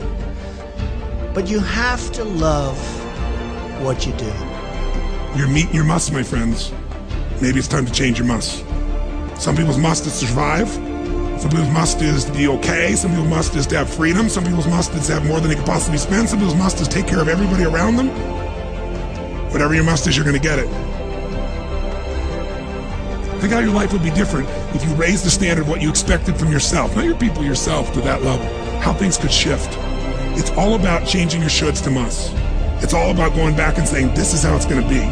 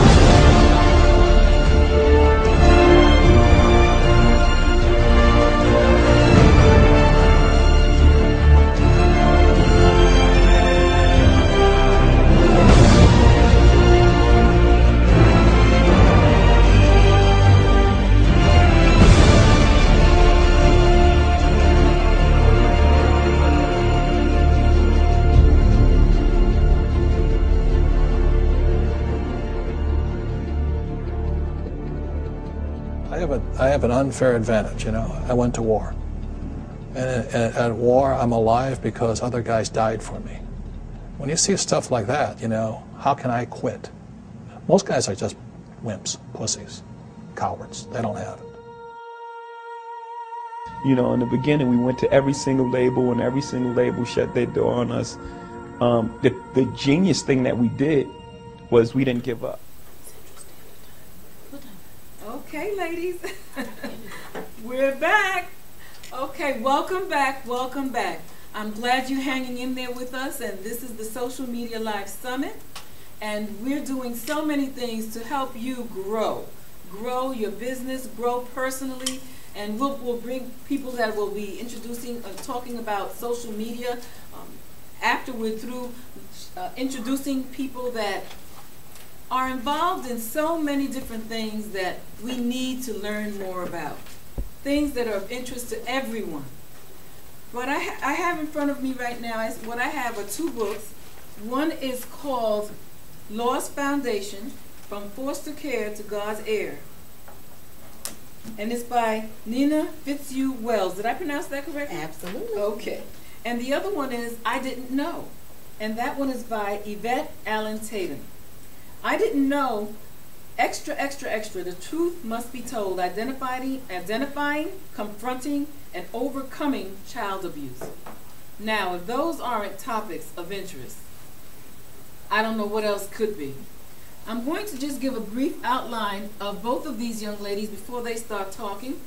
Nina Fitzhugh Wells has served in the publishing business for nearly 15 years and in education for more than 25 years. Her calling and passion is for teaching, counseling, reaching out to help others. Now, God has commissioned her to educate and inspire, to offer people hope and healing to the lost and those that are hurting. She's going to make a presentation today and talk to you about those that are hurting, foster care, is that right? Absolutely. Okay. And we also have Yvette Tatum. Her book is called I Didn't Know. Yvette is an author, a teacher, an advocate, a conference host, a public speaker, an encourager, a motivator. She's an ordained minister of the gospel. She's radical for Christ, and the list goes on. You can do it all. Praise God. Gifted, gifted, gifted. She's a mighty woman of God, and she's blessed with grace, intelligence, and a prophetic teaching anointing. I'm going to leave it there, and I'm now prepared to introduce to you Yvette Allen Tatum and Nina Fitzhugh Wells. Take over, ladies, and share with us what you have to share. Thank you. I didn't write my biography, somebody wrote it for me. Okay. Thank you for having us here today. I'm Yvette Allen Tatum, and I'm here with my co-host, friend, and publisher, Nina Fitzhugh Wells. And we have a radio station on Blog Talk Radio called Revelation for Elevation. And the purpose of that show is to raise awareness about foster care, and specifically about those foster care children who have aged out of foster care or emancipated from foster care. And we're also using that program as a platform to raise awareness about child sexual abuse as well. And so we also are bridging those two dynamics. Some people may think that they're separate, but there actually is a bridge between them, because many of our foster care children, unfortunately, they may run away and they may end up on the streets. They may fall subject to child abuse, child sexual abuse, human trafficking, and then unfortunately some of our children are not necessarily placed in the best of homes, and they may experience child sexual abuse in those settings as well. So there really is a connection between the two dynamics from which we're coming from, Nina with foster care, myself with child sexual abuse. As we were introduced, they introduced my book, I Didn't Know, Identifying, Confronting, and Overcoming Child Sexual Abuse. And the whole goal and aspect of this particular book was not only to expose child sexual abuse, but to make people aware of how prevalent it is, why children may not know, or their parents may not know, that their children have been sexually abused, and also to try and debunk some of the myths about child sexual abuse. And I also have all that information listed in my book. The book is very small, but it's very power-packed, and that's just not my opinion. I've gotten wonderful reviews so far from the book, as I'm currently on a virtual book tour. One of the myths that I like to bring up about child sexual abuse that people often overlook or have a misconception about is it says that normal appearing, well-educated, middle-class people do not molest children. That is a huge myth. In fact, I can tell you two of the people who reviewed my book, one of them found out that two of her college classmates are currently incarcerated for child sexual abuse. Now, these people are college educated, middle class individuals. married and have children of their own. So that dispels that myth right there that well-educated people do not molest children. And oftentimes, unfortunately, they reach out to children that they know. That's another myth, is that we have strangers or stalkers, or that people indiscriminately abuse or offend our children. Statistics show in 90% of cases, our children unfortunately know their abusers or their offenders. Unfortunately, it happens in our homes sometimes, where it's the parents or an uncle or aunt or cousin. It could be the football coach, as we know with the stories that happen at Penn State. It could be, unfortunately, a minister, a child care provider, any number of people. Unfortunately, no one is really excluded from the potential of being an abuser of our children. And so we just want to raise awareness about this, bring these facts out. We want to give a voice to the voiceless, our children. And believe it or not, children do not tell or come forward as often as people think they do. As such, a lot of these cases go unreported. A lot of our children never get the help that they need. In fact, during the whole entire month of October, we've been using our show to raise public awareness about child sexual abuse. And we've had several guests to come on the show, and many of them have not reported these cases to their parents or whoever their caregivers or guardians were. And they are only now coming forward as adults to share their story, which I find to be a tragedy. And that's another piece of what I share in my book, is the abuse itself is bad enough. The children having to carry the burden of sharing this story or really hiding the story within them and not coming forward is bad. But I also think equally as bad are people who stand by and they keep silent about this. Oftentimes people know what is going on in a particular person's home, and they don't come forward. They don't want to tell. Unfortunately, we've heard that saying, what happens in our house stays in our house, and that's not always a good thing. And so I think that's just as bad as the offense itself is someone attacking our children. And that's what I wanted to share about child sexual abuse. I don't want to take up too much time and not allow Nina an opportunity to speak. Yes, and let me also mention before I speak about my book and my platform is that Yvette's doing fantastic things all over the world. I mean, she's been on a dynamic book tour and in great demand everywhere she goes. These are very delicate subjects that we're speaking about. You know, foster care. You know, a lot of people don't really, they know there's foster care. They know foster care exists, but they really do not know or understand a lot of the things that take place in a child's life that affect them as adults. And child sexual abuse is one of the main issues that they have to deal with. And I say have to deal with, because when you're snatched away from your parents, for whatever reason, maybe a good reason, bad reason, but if you're snatched away from your parents and placed with strangers and then forced to live in conditions that include child sexual abuse, imagine what that can do to the psyche of a child. Imagine what that could do to the development of a child. Imagine what that could do to the future of a child. A lot of people frown upon those who are in prison and those who have mental issues and those who are prostitutes and those who are drug addicts and alcohol abusers. But I can tell you, as much as I've worked in the field with this population, about 70 to 80%, if not more, have been through the foster care system. I worked in a psychiatric pavilion here in Richmond for a little while, and I worked with the adolescents there. And about 90% of those young people who were in the psychiatric hospital were in foster care. I chose to be an advocate for this cause because I am myself a product of foster care. I spent 16 years in the foster care system. I was abandoned by my parents at the age of 2, and I was placed in the foster care system, moving from home to home, and was emancipated at age 18.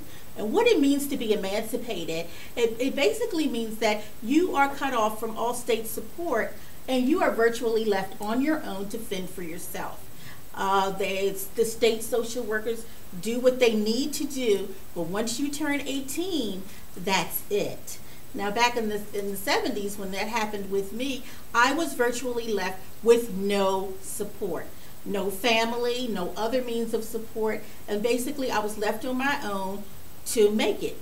No housing, often I was homeless, often I was hungry, often I had no clothes to wear and would resort to stealing. I mean, I literally stole to survive. And so to someone who doesn't know anything about that, they would be like, oh, she's a thief. But what they didn't understand was I needed to live. I needed to survive. I needed to eat. So whatever I had to do, lie, steal, cheat, I had to do it to live. And so being aged out of foster care, it does put you in a position where you don't have any means. No checks coming from the state, no help coming from anywhere. You can't even get on welfare because you don't have a job or you don't have a permanent address. Unless you have a number of children, you know, you're pretty much on your own. I had none of those. And so I was left out to fend on my own. The reason I wrote this book was really, this was my deliverance. And I tell everyone, and if you're listening today and if you're watching today, I tell everyone, please, writing is very therapeutic. And you can write your way out of your pain. You can write your way out of your mess, you know, and you really, really can. And so I started writing. My anger was awful. My trust was less than 0. You could tell me something and I would look at you and not believe a word you said. If you told me that you loved me, I didn't know what love was, because love was being beaten. I was in a foster home where it was a very loving foster parent. She was sweet as she could be, and she would dress me and my sisters up really nice. But when she drank, she turned into a different person, and she would beat us unmercifully. And it was very hard at 7, 8, 9 years old to be able to equate this loving woman with beating. Okay, love means beating. Love means hurting. Love means, you know, today you'll love me and you'll dress me up pretty and you'll make me feel really good, and tomorrow you might beat me down so bad that I can't move. And so these are messages that are being fed into children, into our young people. And so then we develop relationships that, okay, the worse you treat me, the more I think you love me. So when someone says, well, how can you be in an abusive relationship? How can you be in a situation like that? It's the only life I know. It's the only thing I know. Nobody has told me that love doesn't hurt. No one told me that love doesn't mean that you're not going to walk away from me. Because that's what love means. Love means you leave me. Love means you say you're going to be there, but then you're gone. That's what foster children endure, you know, every day. And so the lack of trust, you know, the lack of feelings, the inability to attach, and then there's the flip side of having attachment disorder. Don't leave me, don't be mad at me, don't hate me. And I experienced all of that. Panic attacks and so forth. There was a lot that I endured in my young life and had to go through a lot of serious help, you know, to get to the point where I can sit here before you today and share this story so that someone else can get free. So I wrote this book, and I'm going to read what it says on the back so that you can have an idea of what this book is about and why I wrote it. It says, you are invited to journey with Nina Fitzhugh-Wells as she sacrificially becomes transparent to show you how faith can turn any situation around. After struggling for years to be delivered from her past, Nina emerges victorious as she presents Lost Foundation, her profound autobiography, to the world. As awarded the state of Pennsylvania from the age of 2 to being emancipated at the age of 18, Nina shares her testimony of how being abandoned by her birth parents and the foster care system she was forced to learn to adapt and survive. Having no means of support, guidance, or love, Nina learned the code of the streets and played the game well, and I did. I knew the code and I knew how to play it because it was about survival. Survival was her motive by any means necessary. She was lost deep in the sin of her past and sunk even deeper as she struggled for acceptance. Foster children often will do anything to get you to love them, to get you to accept them, to keep you from leaving them. Don't leave me, don't abandon me. That's just the way it is. And so they'll do anything to win your acceptance and your approval. And if you don't approve of them, that can be disastrous. That's what leads to the drugs and to the alcohol and all the other abuses that exist. So she was lost deep in the sin of her past and sunk in even deeper as she struggled for acceptance. However, after years of disappointments, failures, and defeats, she cried out to God to lift her from her pit of shame and hurt. And right there, I'm going to say this to you. For me, if it had not been for the Lord, and I have to say this, I would not be here today. I found myself in some very, very serious predicaments and situations. And if it had not been for a Savior, if it had not been for something greater than me, I would not have been here today. I cried out to God, and He lifted me up. And He helped me find Him. And that's where I started changing. From that point forward, my foundation became sure, my faith stabilized, unconditional acceptance and love manifested in my life. And now I am free. I'm the owner of a publishing company. I'm the founder of a nonprofit for other children who have aged out of foster care. And I help people to write out of their pain. Write your way out of your pain. So, from abandonment to struggle to survival to activist to author and educator, I'm sharing this with you guys to bring some much needed awareness and transformation, not just to the kids, but also to the system, because the foster care system is very broken and it needs help. And so we need you guys to get on board, help us to spread the word about how much is needed. These young people need counseling. These young people need someone to advocate for them. They need housing. They need a place to live. The simple things. When the dorms were closed, when I was in college, when the dorms were closed, I had nowhere to live. I had nowhere to go. You know, so I had to hustle up on the weekend. So here I am at Penn State. I did my undergrad at Penn State. At Penn State, but on the holidays, I was somebody else. So, you know, I'm just this student at Penn State by day, and by night, I'm making it happen. So, yeah, by any means necessary. So, foster kids, if you are out there and you don't know which way to turn, I encourage you to find someone that you do trust and call me. You know, contact me, NinaFitzhughWells.com. And I'd be more than happy to help you, to guide you, to counsel you, to lead you to where you can get the help and the support that you need. My book, too, is available everywhere, and you can purchase it at just about any bookstore, you know, across the nation and abroad. So if you want to read about my story, my experiences in the various foster care homes, my experience with coming out of it, and the struggles that I still endure each and every day, you know, trying to combat and overcome some of the things that were planted in me years and years and years ago. So sometimes, often, because you're free doesn't mean that those things don't come back and rise up. And I think that we need to be sure that as we are spreading messages out here and advocating for various causes, that we let people know that there will be times that you may slip, and there may be things that you're not going to do perfect, but you just pick it up and you keep on going. And that's the basic message, you know, of my book. It's not to say, well, I went through this terrible thing and now everything's great. Well, that's not true.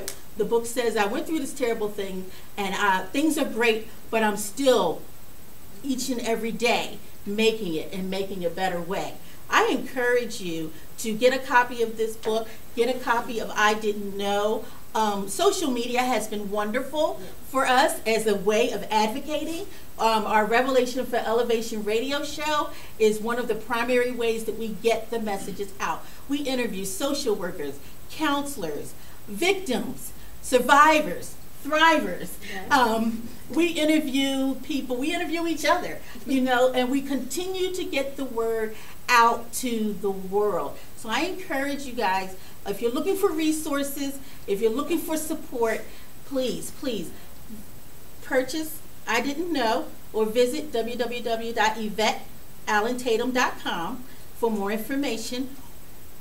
Lost Foundation, From Foster Care to God's Heir, www.NinaFitzhughWells.com, and tune into our radio show, which comes on every Saturday at 10 a.m., Revelation for Elevation. Is Blog Talk Radio, so it's internet radio, again, social media live, and tune in. If you have a story to tell, a story to share that you feel that enhances or supports our efforts, please contact us. We would love to have you as a guest on the show.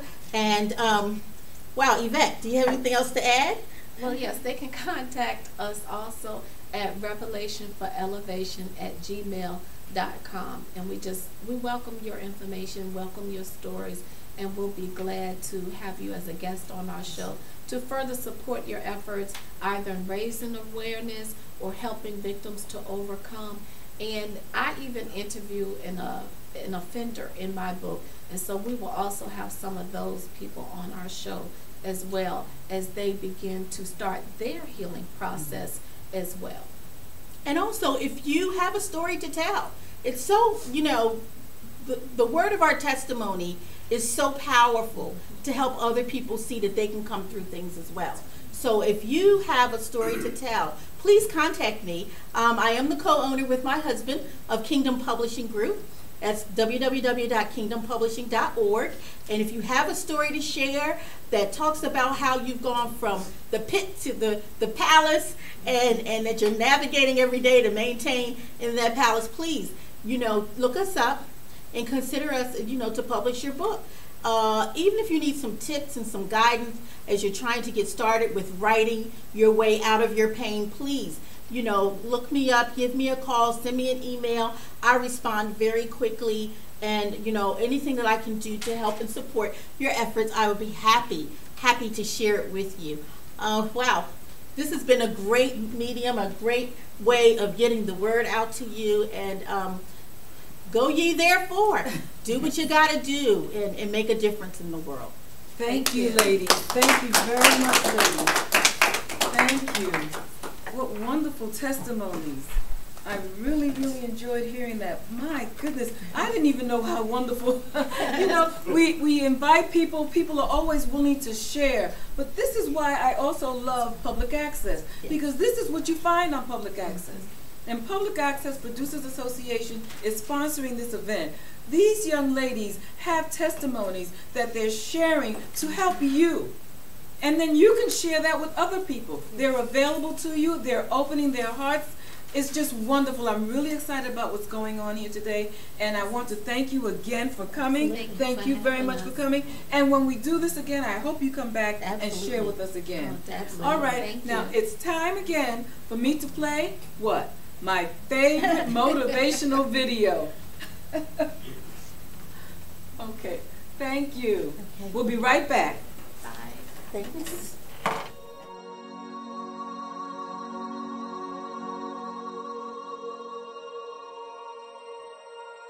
The guy who is willing to hustle the most is going to be the guy that just gets that loose ball.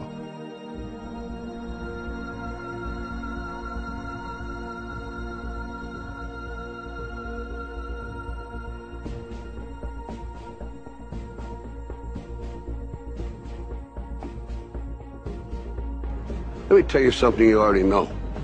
The world ain't all sunshine and rainbows. It's a very mean and nasty place, and I don't care how tough you are, it will beat you to your knees and keep you there permanently if you let it. You, me, or nobody is gonna hit as hard as life. But it ain't about how hard you hit. It's about how hard you can get hit and keep moving forward. How much you can take and keep moving forward.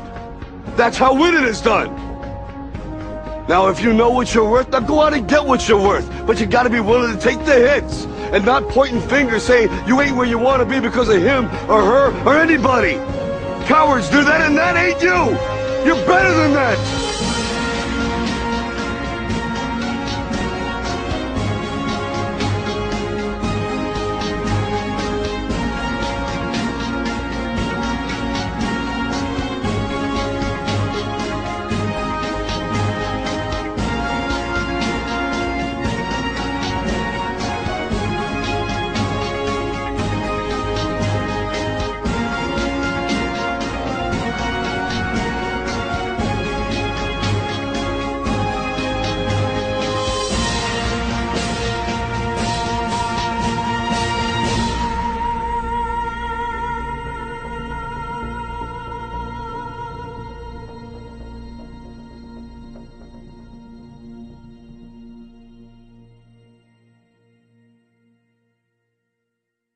Wrote myself a check for $10 million for acting services rendered, and I gave myself 5 years, or 3 years maybe, and I dated it Thanksgiving 1995, and I put it in my wallet and I kept it there, and it deteriorated and stuff, but then just before Thanksgiving 1995, I found out that I was going to make $10 million on, I think it was Dumb and Dumber, maybe. Dumb and Dumber, yeah.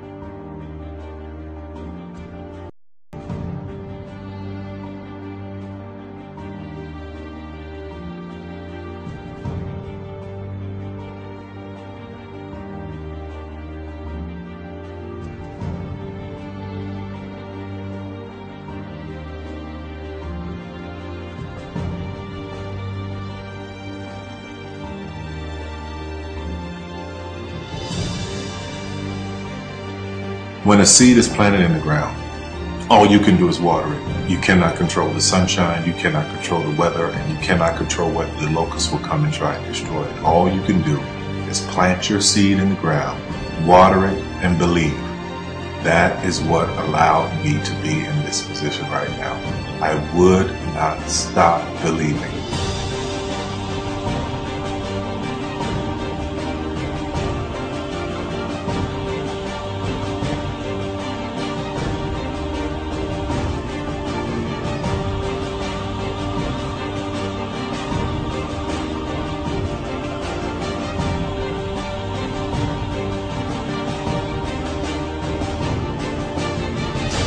Just don't take no for an answer. I mean, I think if you believe what you're doing, many people will tell you, why you're mistaken, why it'll never work. But if you really believe passionately in what you're doing, just keep going, keep pushing on, and then if you don't succeed, pick yourself up and try again, and ultimately, if you're that determined, you will succeed in life. This is a major opportunity. This is a major lifetime event for you. In all of the years that I've been doing this, only one person has quit, left. I've been amazed that there's only been one person, because some people, and sometimes you really suffer. It's very tough. People say you have to have a lot of passion for what you're doing, and it's totally true. And the reason is because it's so hard that if you don't, any rational person would give up. It's really hard, and you have to do it over a sustained period of time. So if you don't love it, if you're not having fun doing it, Fusion offers so much for so little. Really love it, you're going to give up. And that's what happens to most people, actually. If you really look at the ones that ended up being successful, unquote, in the eyes of society, and the ones that didn't, oftentimes it's the ones that are successful loved what they did so they could persevere when it got really tough. And the ones that didn't love it quit. because they're sane, right? Who would want to put up with this stuff if you don't love it? So it's a lot of hard work, and it's a lot of worrying constantly. And if you don't love it, you're going to fail. Make a choice. Like, you just decide what it's going to be, who you're going to be, how you're going to do it. Just decide. And then from that point, the universe is going to get out your way. Because it's only about 1% of people have the ability to really take risks, entrepreneurial risks. 99% of the population can work for a business once it's established. Only 1% have the courage and the ability to actually make the entrepreneurial breakthroughs that create those jobs. Somebody said to me, what did you learn from your father? And what I learned from my father is that work can make you happy. Really can make you happy. But you have to love what you do. You're meeting your must, my friends. Maybe it's time to change your must. Some people's must is to survive. Some people's must is to be okay. Some people's must is to have freedom. Some people's must is to have more than they could possibly spend. Some people's must is to take care of everybody around them. Whatever your must is, you're going to get it.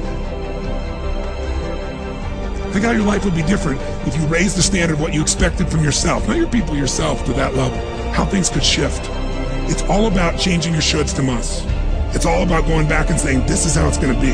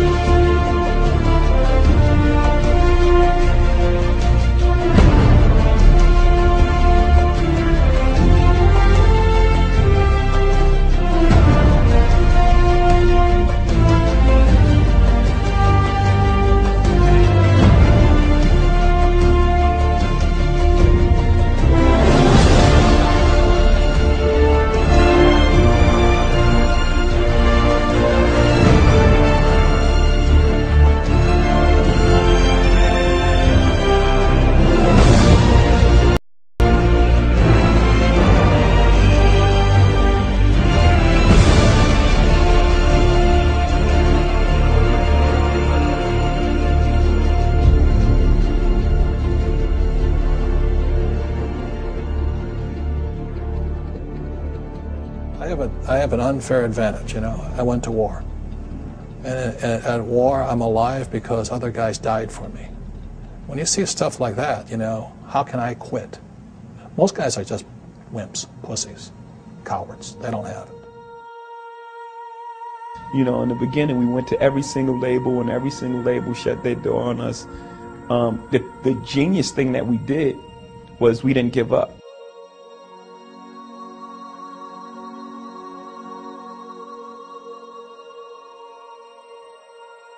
The guy who is willing to hustle the most is going to be the guy that just gets that loose ball.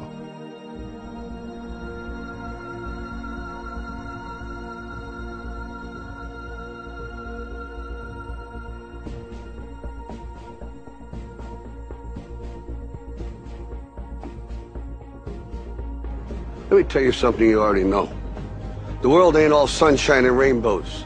It's a very mean and nasty place, and I don't care how tough you are, it will beat you to your knees and keep you there permanently if you let it. You, me, or nobody is gonna hit as hard as life. But it ain't about how hard you hit. It's about how hard you can get hit and keep moving forward. How much you can take and keep moving forward. That's how winning is done. Now, if you know what you're worth, now go out and get what you're worth. But you gotta be willing to take the hits and not pointing fingers saying you ain't where you want to be because of him or her or anybody. Cowards do that, and that ain't you. You're better than that.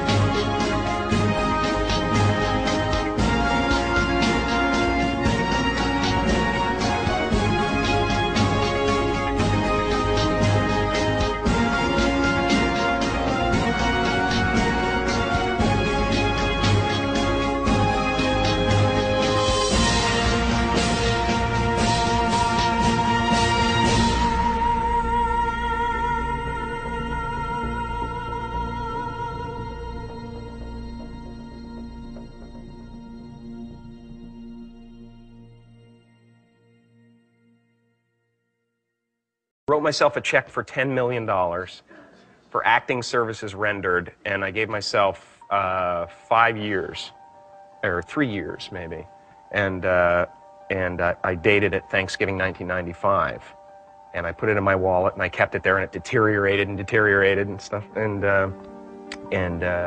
but then just before Thanksgiving 1995, I found out that I was going to make $10 million on, I think it was Dumb and Dumber. Maybe. Dumb and Dumber, yeah.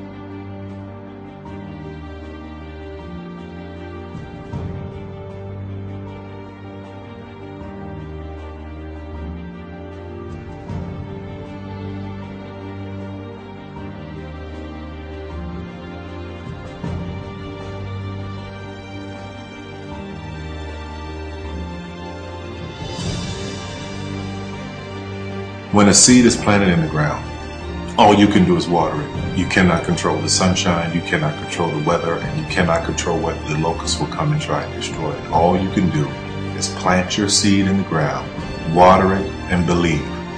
That is what allowed me to be in this position right now. I would not stop believing.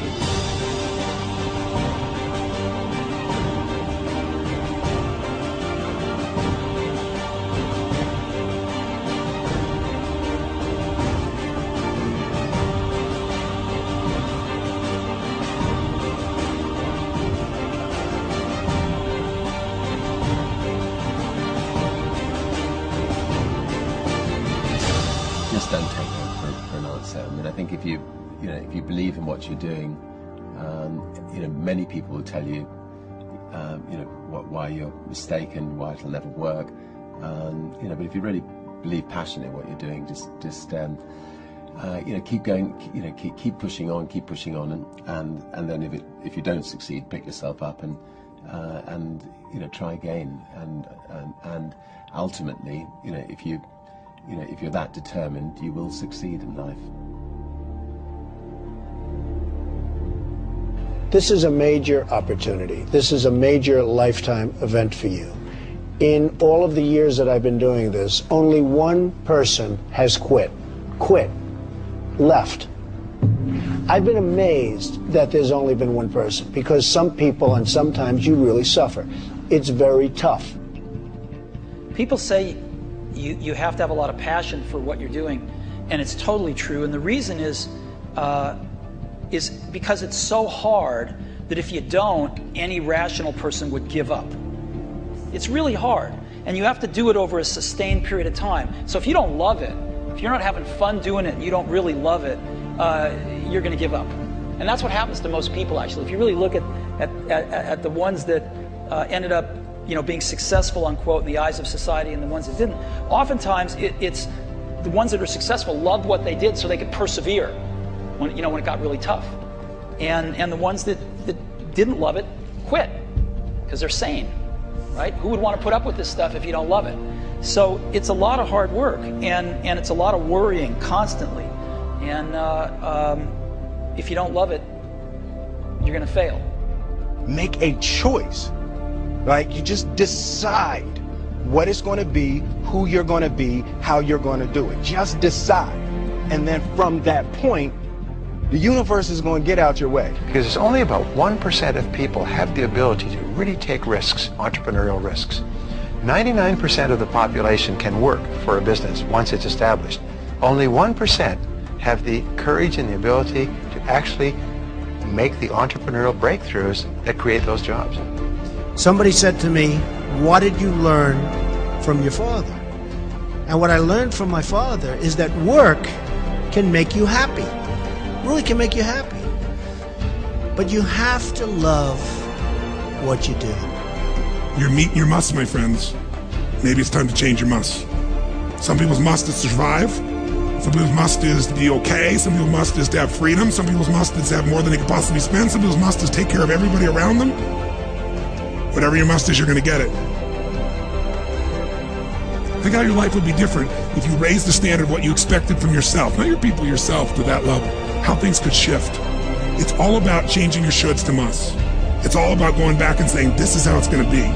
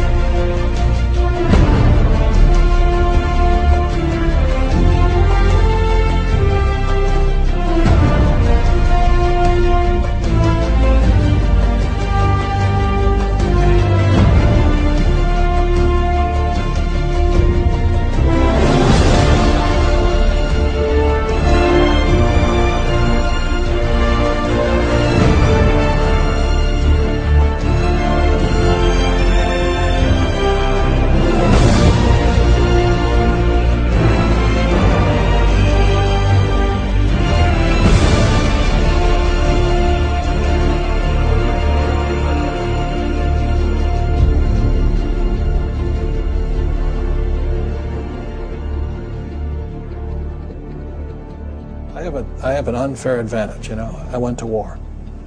And at war, I'm alive because other guys died for me. When you see stuff like that, you know, how can I quit? Most guys are just wimps, pussies, cowards. They don't have it. You know, in the beginning, we went to every single label, and every single label shut their door on us. The genius thing that we did was we didn't give up.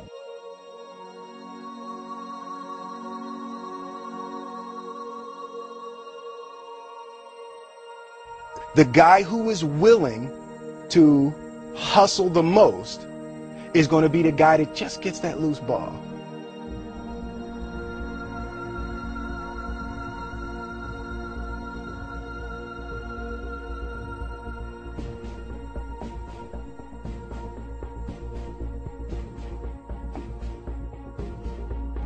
Let me tell you something you already know. The world ain't all sunshine and rainbows. It's a very mean and nasty place, and I don't care how tough you are, it will beat you to your knees and keep you there permanently if you let it. You, me, or nobody is gonna hit as hard as life. But it ain't about how hard you hit. It's about how hard you can get hit and keep moving forward. How much you can take and keep moving forward. That's how winning is done. Now, if you know what you're worth, now go out and get what you're worth. But you gotta be willing to take the hits and not pointing fingers saying you ain't where you want to be because of him or her or anybody. Cowards do that, and that ain't you. You're better than that.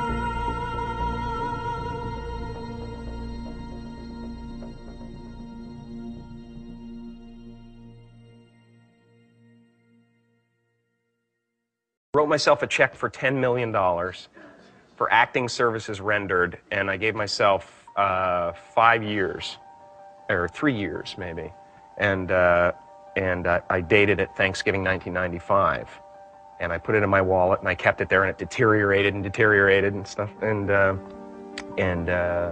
then just before Thanksgiving 1995, I found out that I was going to make $10 million on, I think it was Dumb and Dumber, maybe. Dumb and Dumber, yeah.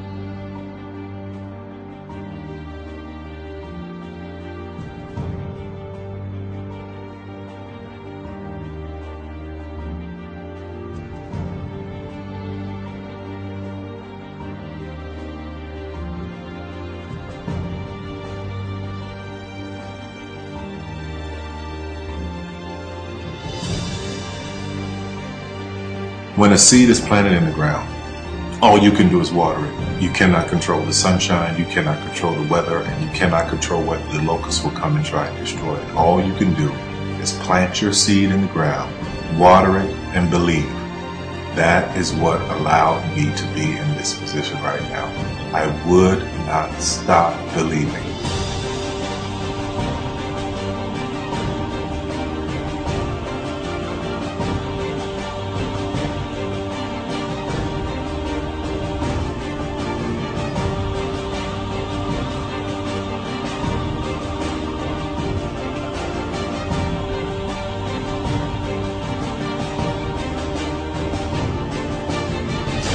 Just don't take no for an answer. I mean, I think if you believe in what you're doing, many people will tell you, why you're mistaken, why it'll never work. But if you really believe passionately in what you're doing, just keep going, keep pushing on, and then if you don't succeed, pick yourself up and try again, and ultimately, if you're that determined, you will succeed in life. This is a major opportunity. This is a major lifetime event for you. In all of the years that I've been doing this, only one person has quit, left. I've been amazed that there's only been one person, because some people, and sometimes you really suffer. It's very tough. People say you have to have a lot of passion for what you're doing, and it's totally true. And the reason is because it's so hard that if you don't, any rational person would give up. It's really hard, and you have to do it over a sustained period of time. So if you don't love it, if you're not having fun doing it and you don't really love it, you're going to give up. And that's what happens to most people, actually. If you really look at the ones that ended up being successful, unquote, in the eyes of society and the ones that didn't, oftentimes it's the ones that are successful loved what they did so they could persevere when it got really tough. And the ones that didn't love it quit because they're sane, right? Who would want to put up with this stuff if you don't love it? So it's a lot of hard work, and it's a lot of worrying constantly. And if you don't love it, you're going to fail. Make a choice. Like, you just decide what it's going to be, who you're going to be, how you're going to do it. Just decide. And then from that point, the universe is going to get out your way. Because it's only about 1% of people have the ability to really take risks, entrepreneurial risks. 99% of the population can work for a business once it's established. Only 1% have the courage and the ability to actually make the entrepreneurial breakthroughs that create those jobs. Somebody said to me, what did you learn from your father? And what I learned from my father is that work can make you happy. Really can make you happy. But you have to love what you do. You're meeting your must, my friends. Maybe it's time to change your must. Some people's must is to survive. Some people's must is to be okay. Some people's must is to have freedom. Some people's must is to have more than they could possibly spend. Some people's must is to take care of everybody around them. Whatever your must is, you're going to get it. Think how your life would be different if you raised the standard of what you expected from yourself, not your people, yourself, to that level. How things could shift. It's all about changing your shoulds to musts. It's all about going back and saying, this is how it's going to be.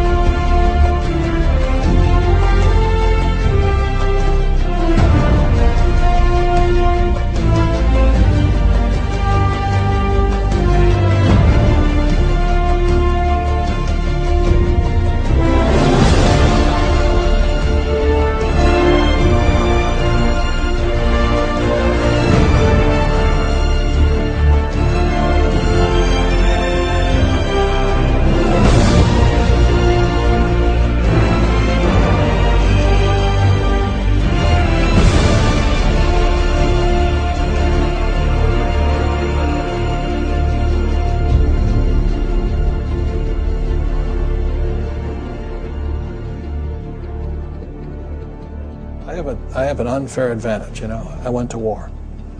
And at war, I'm alive because other guys died for me. When you see stuff like that, you know, how can I quit? Most guys are just wimps, pussies, cowards. They don't have it. You know, in the beginning, we went to every single label, and every single label shut their door on us.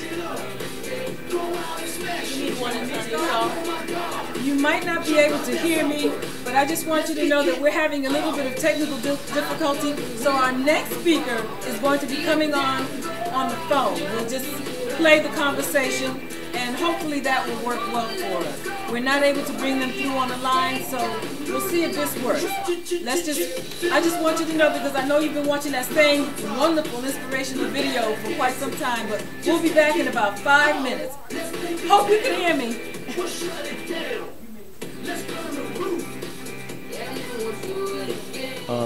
The genius thing that we did was we didn't give up.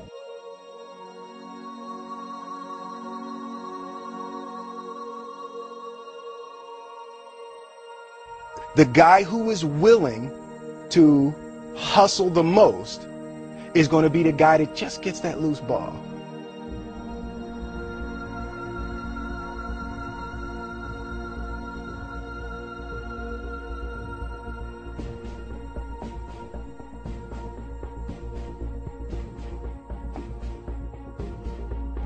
Let me tell you something you already know. The world ain't all sunshine and rainbows. It's a very mean and nasty place, and I don't care how tough you are, it will beat you to your knees and keep you there permanently if you let it. You, me, or nobody is gonna hit as hard as life. But it ain't about how hard you hit. It's about how hard you can get hit and keep moving forward. How much you can take and keep moving forward. That's how winning is done. Now, if you know what you're worth, now go out and get what you're worth. But you gotta be willing to take the hits and not pointing fingers saying you ain't where you want to be because of him or her or anybody. Cowards do that, and that ain't you. You're better than that.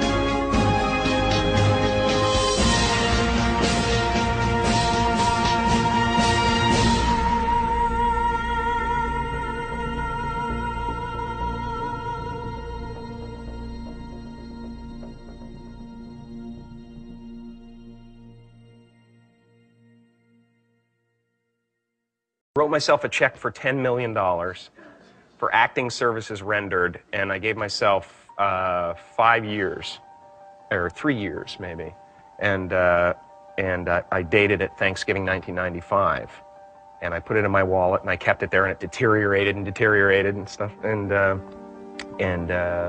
then just before Thanksgiving 1995, I found out that I was going to make $10 million on, I think it was Dumb and Dumber, maybe. Dumb and Dumber, yeah.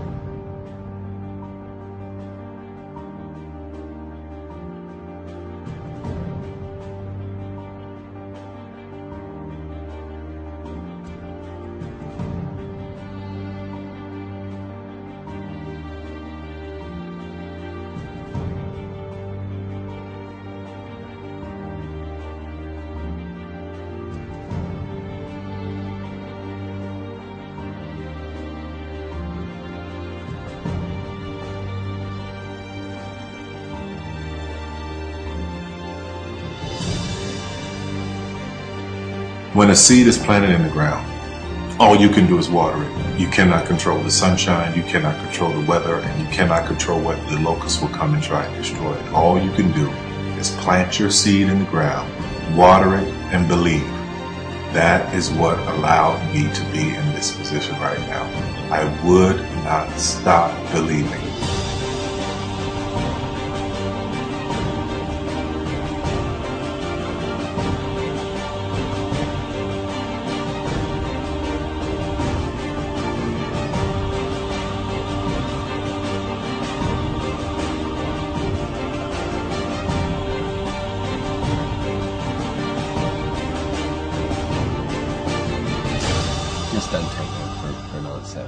you believe in what you're doing, many people will tell you, why you're mistaken, why it'll never work. But if you really believe passionately in what you're doing, just keep going, keep pushing on, and then if you don't succeed, pick yourself up and try again, and ultimately, if you're that determined, you will succeed in life. This is a major opportunity. This is a major lifetime event for you. In all of the years that I've been doing this, only one person has quit, left. I've been amazed that there's only been one person, because some people, and sometimes you really suffer. It's very tough. People say you have to have a lot of passion for what you're doing, and it's totally true. And the reason is because it's so hard that if you don't, any rational person would give up. It's really hard, and you have to do it over a sustained period of time. So if you don't love it, if you're not having fun doing it and you don't really love it, you're going to give up. And that's what happens to most people, actually. If you really look at the ones that ended up being successful, unquote, in the eyes of society and the ones that didn't, oftentimes it's the ones that are successful loved what they did so they could persevere when it got really tough. And the ones that didn't love it quit because they're sane, right? Who would want to put up with this stuff if you don't love it? So it's a lot of hard work, and it's a lot of worrying constantly. And if you don't love it, you're going to fail. Make a choice. Like, you just decide what it's going to be, who you're going to be, how you're going to do it. Just decide. And then from that point, the universe is going to get out your way. Because it's only about 1% of people have the ability to really take risks, entrepreneurial risks. 99% of the population can work for a business once it's established. Only 1% have the courage and the ability to actually make the entrepreneurial breakthroughs that create those jobs. Somebody said to me, what did you learn from your father? And what I learned from my father is that work can make you happy. Really can make you happy. But you have to love what you do. You're meeting your must, my friends. Maybe it's time to change your must. Some people's must is to survive. Some people's must is to be okay. Some people's must is to have freedom. Some people's must is to have more than they could possibly spend. Some people's must is to take care of everybody around them. Whatever your must is, you're going to get it. Think how your life would be different if you raised the standard of what you expected from yourself, not your people, yourself, to that level. How things could shift. It's all about changing your shoulds to musts. It's all about going back and saying, this is how it's going to be.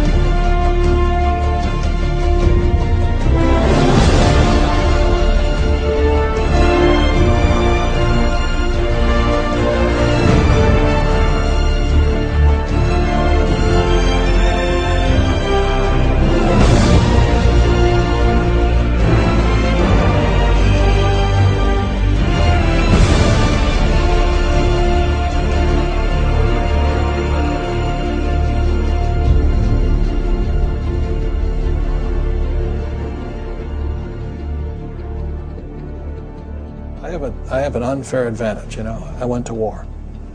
And at war, I'm alive because other guys died for me. When you see stuff like that, how can I quit? Most guys are just wimps, pussies, cowards. They don't have it. In the beginning, we went to every single label, and every single label shut their door on us. The genius thing that we did was we didn't give up.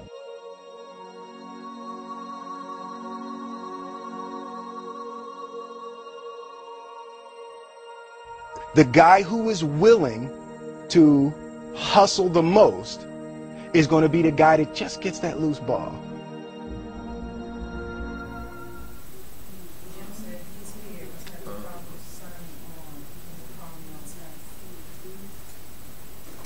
Welcome back, everyone. Welcome back.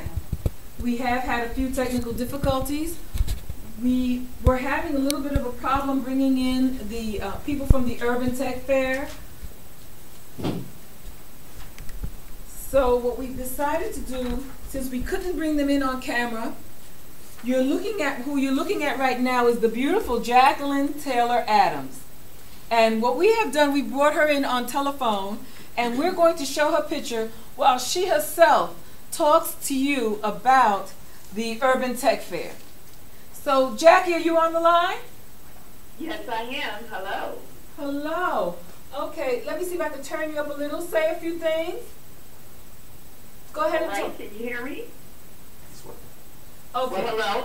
I'm Jacqueline Taylor Adams, and I am the chairperson and chief marketing officer for the Urban Tech Fair.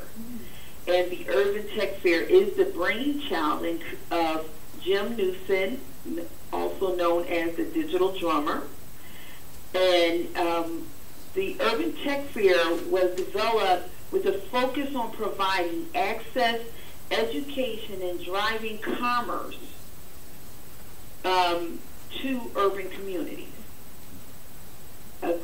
What we wanted to do there was different from everyone else. Jim just had a vision of, if anyone knows about Jim Newsom as the Digital Drummer, for years he has provided advanced information on technology, things you may have never known, and he's always had since made it plain, made it accessible through a blog he's had. I think he started on Yahoo. You would sign up and you would get his blog. And from the years, it just progressed on various platforms. So now, so Jim just knows, like, you know, I mean, Lexington basically created. Yes, can you hear me? Yes, somebody else just came in on the line. Did someone else just come in on the line? Yes, this is Jim Newsom. Oh, hi, Jim. Jackie, can you hear Jim? Yes, I can. Okay, so the two of you, go ahead and share the platform. I'm so glad that you were able to join us, Jim, and I'm sorry that the Skype was not working for us this time. Well, or that, okay, but go ahead, talk. Okay, well, I'll just bring Jim on, but Jim, you go ahead. Well, I'm like I said, I'm kind of getting caught up. You were in the middle of a statement, Jackie, so go on and finish, and then I'll fit in where I can. Okay. So I was just sharing with the people how you you have brought to life for years technical information, history, like so many people who, African Americans, people of color who have done so much with technology, you know, internet, platforms, gaming, all this different type of information and different ways to use technology for your business, for your community, you used to make accessible by your blog. And I was just, you know, making the next jump that when you created the Urban Tech Fair, it was almost like bringing alive and bringing to a city and to an area the same thing that you did online. And what we realize is, especially as the village grows, as we become more internal, we do get more into video games. Not only are our children playing outside and all as much, we're not interacting with one another as much. And a lot of us are not aware of not just what's going on in our community, but who's in our community. We know about all the bad things, but we don't a lot of times realize what phenomenal things are being done and in our community. So again, that's having access and knowledge of existing resources and people. 2 doors from you could be a person who created an app that could change the world, and that's not an extreme statement. So in the Urban Tech Fair, what we want to do is provide access to this information and this knowledge that we already have, you know, bring it to a street level. And then also to showcase all of these great nonprofits, these great people, and the great work that's actually being done in your community that you just may not realize. And then to drive commerce to our small businesses. and to our community organizations to actually drive commerce. So the Urban Tech Fair, this was the idea, and then me as the chairperson and chief marketing officer, I helped, develop the structure that would bring to light the idea. Now I'm going to turn it over to Jim, the actual creator, the news. That was a great synopsis in terms of the roots of the Urban Tech Fair, because the Urban Tech Fair is about showcasing community projects, organizations, and those that are out there volunteering and working in the neighborhood as we speak. We are fantastic people doing marvelous things with little or no resources, but yet all we hear on the media is the negative side, the sensationalism, and the what's the word? I'm trying to think of the word.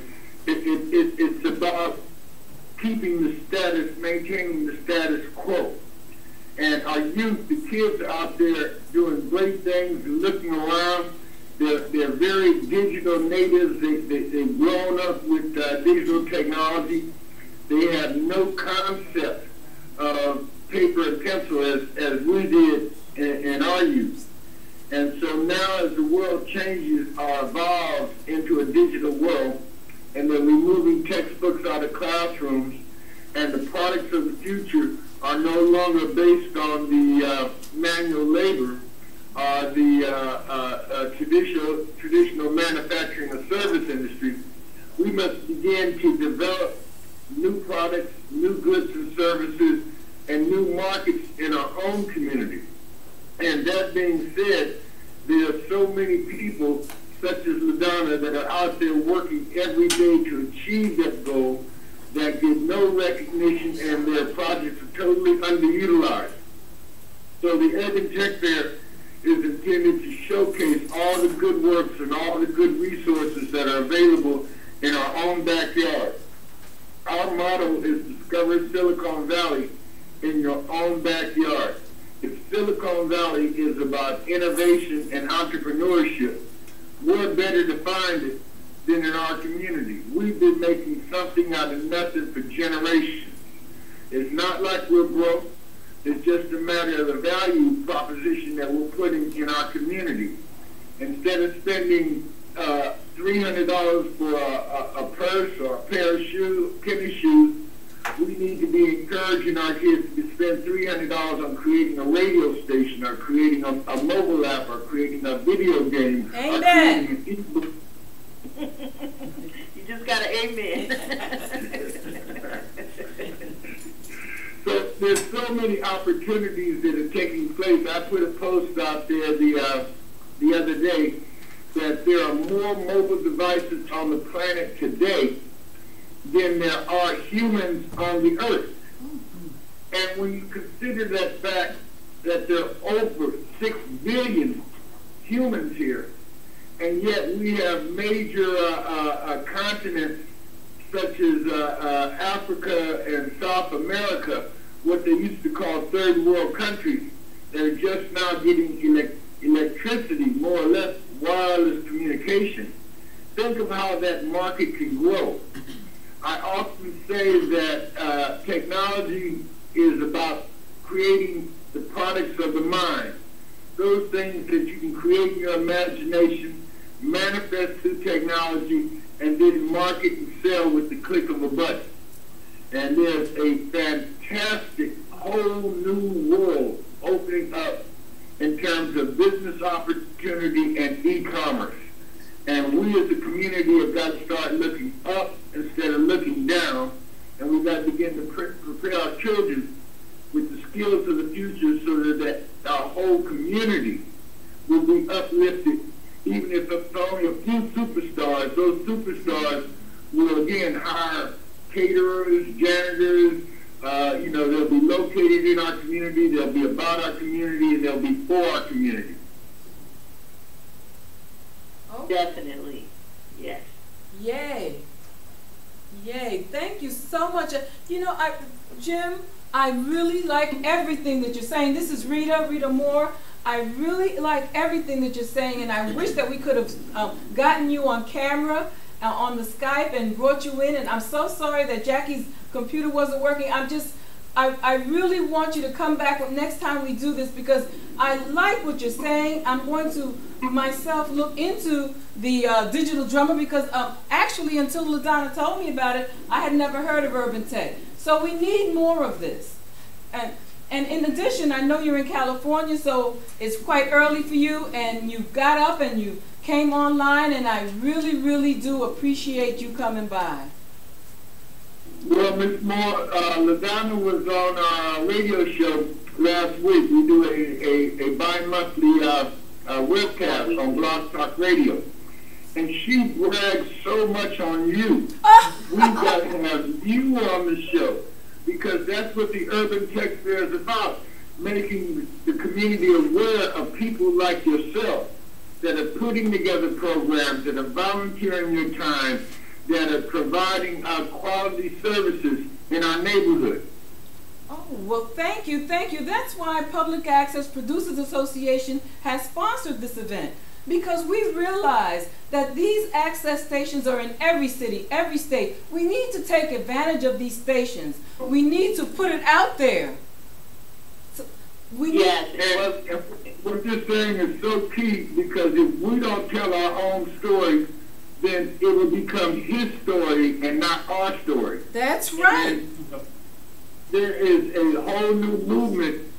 People don't realize that 90% of everything you read, hear, or see is controlled by 6 companies. The mega companies have controlled the information pipeline to the point where if you're watching NBC, all you hear about is NBC News. If you're watching Fox, all you hear about is Fox News and Fox Opinion.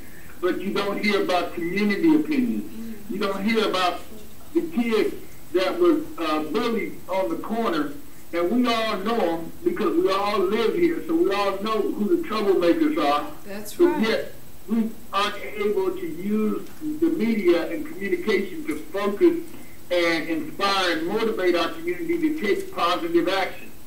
So programs such as public access, such as webcasting, such as YouTube and video are key to us providing a new medium of information that we control as a community.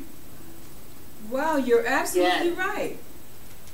And like what I would like to add to their formula, the other part of it is marketing and sharing information.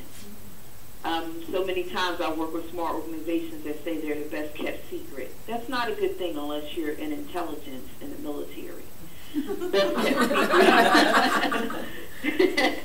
It's not, that's not a good tagline. And that's what makes the Urban Tech Fair so great. That's where, Jim, he's, we're really good partners. He spoke it, and I see it. I'm a good systems person. I put systems in place, and I can see it manifested.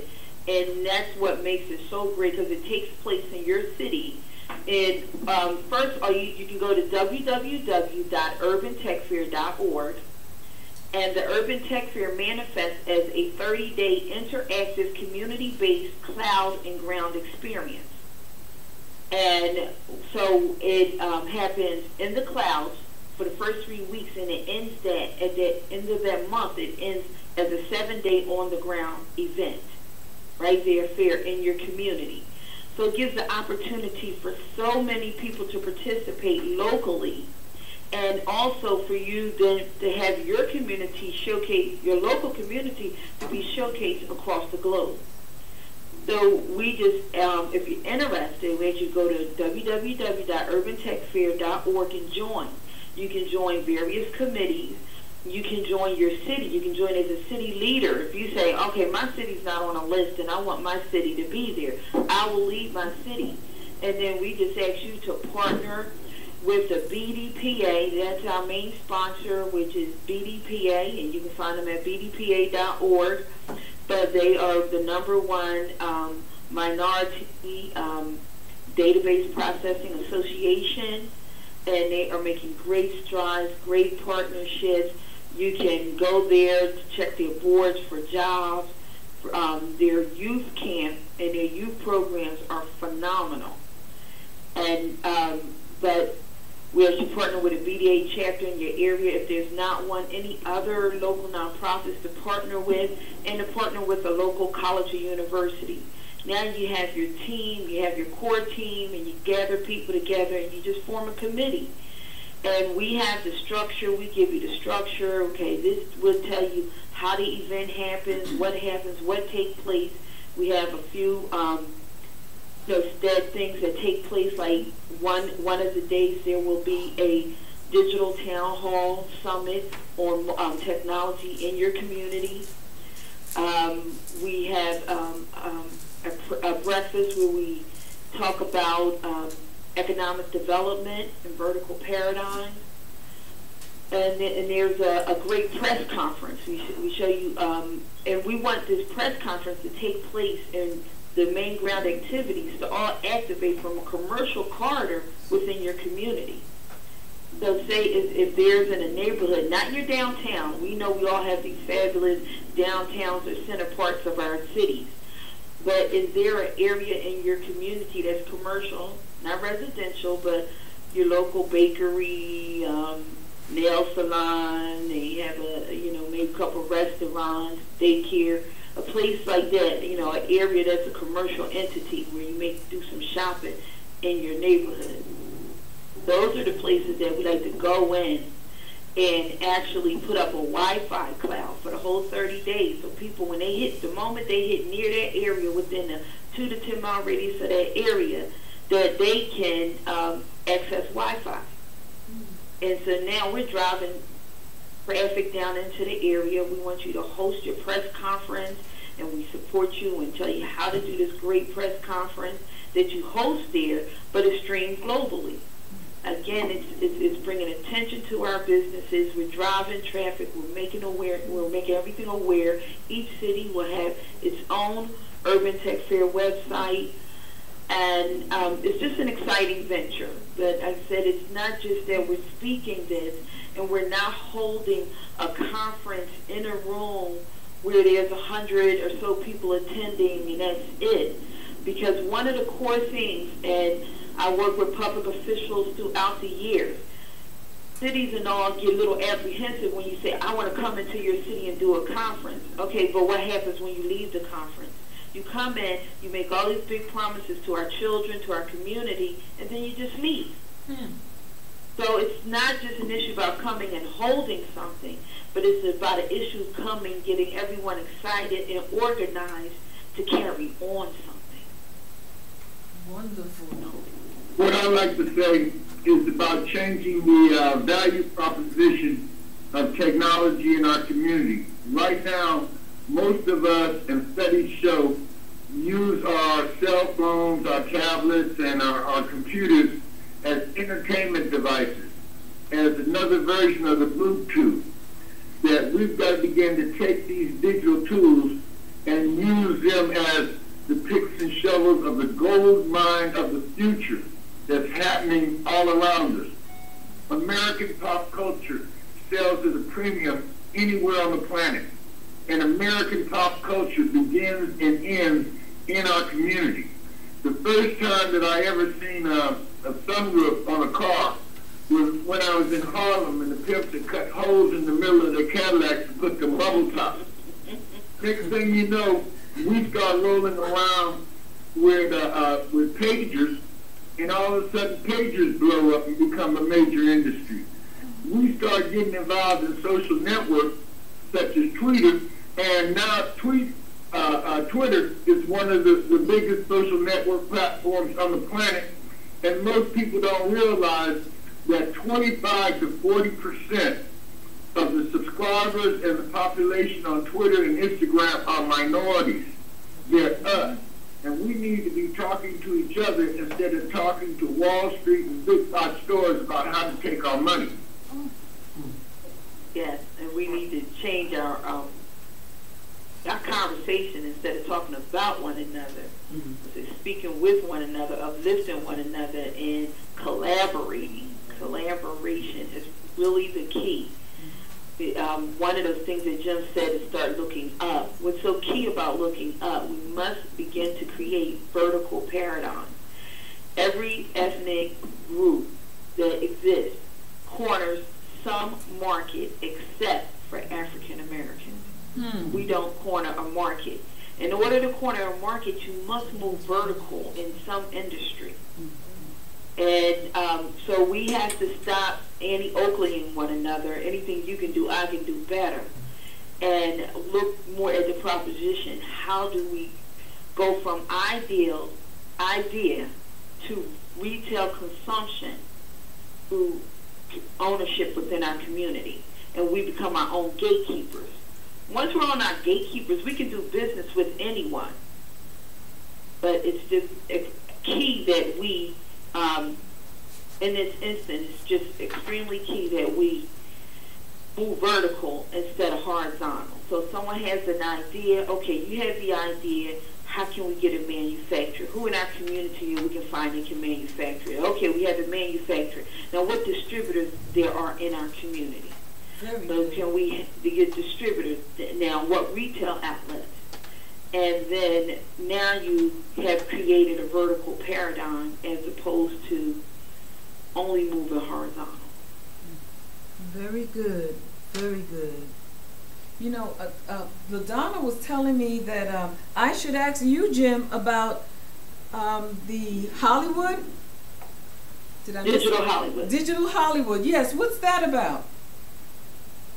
Digital Hollywood is one of the major tech events in the nation. I encourage all of us to get involved in different conferences and national conventions and shows. You can learn so much about your industry, whether it be the beauty industry, the auto industry, or the tech industry, by participating in conferences and conventions. You're able to go to these events and pin and trap people in the corner, shake their hand, and tell them your story. People who would never return your phone calls. For example, Digital Hollywood is a event that marries technology, Silicon Valley, and the Hollywood industry. All the major studio heads, from Sony to MGM, all of the studio heads have representatives there, as well as all the major tech companies, Google, Facebook, the manufacturers, Samsung. They were all there pitching their wares, talking about the future of what you will be seeing on TV and how TV and technology are going to interact through a second and third screen. Talking about the advantages of markets such as the Hispanic market, which is blowing up worldwide. One of the things that I found amazing at Digital Hollywood at the Hispanic Summit was that they were talking about millennials taking over technology. You know, we hear a lot about them. Well, 1 out of every 4 millennials is a person of Hispanic heritage. Think about that. 1 out of 4. And if you control the direction of this country, they're about to put a big message out there in terms of generating new types of dollars and new types of markets through South America. So what we're saying is that we as the African diaspora have the same ability, that Africa is the biggest market, mobile market on the planet. There are more cell phones in Africa than there are people in the United States.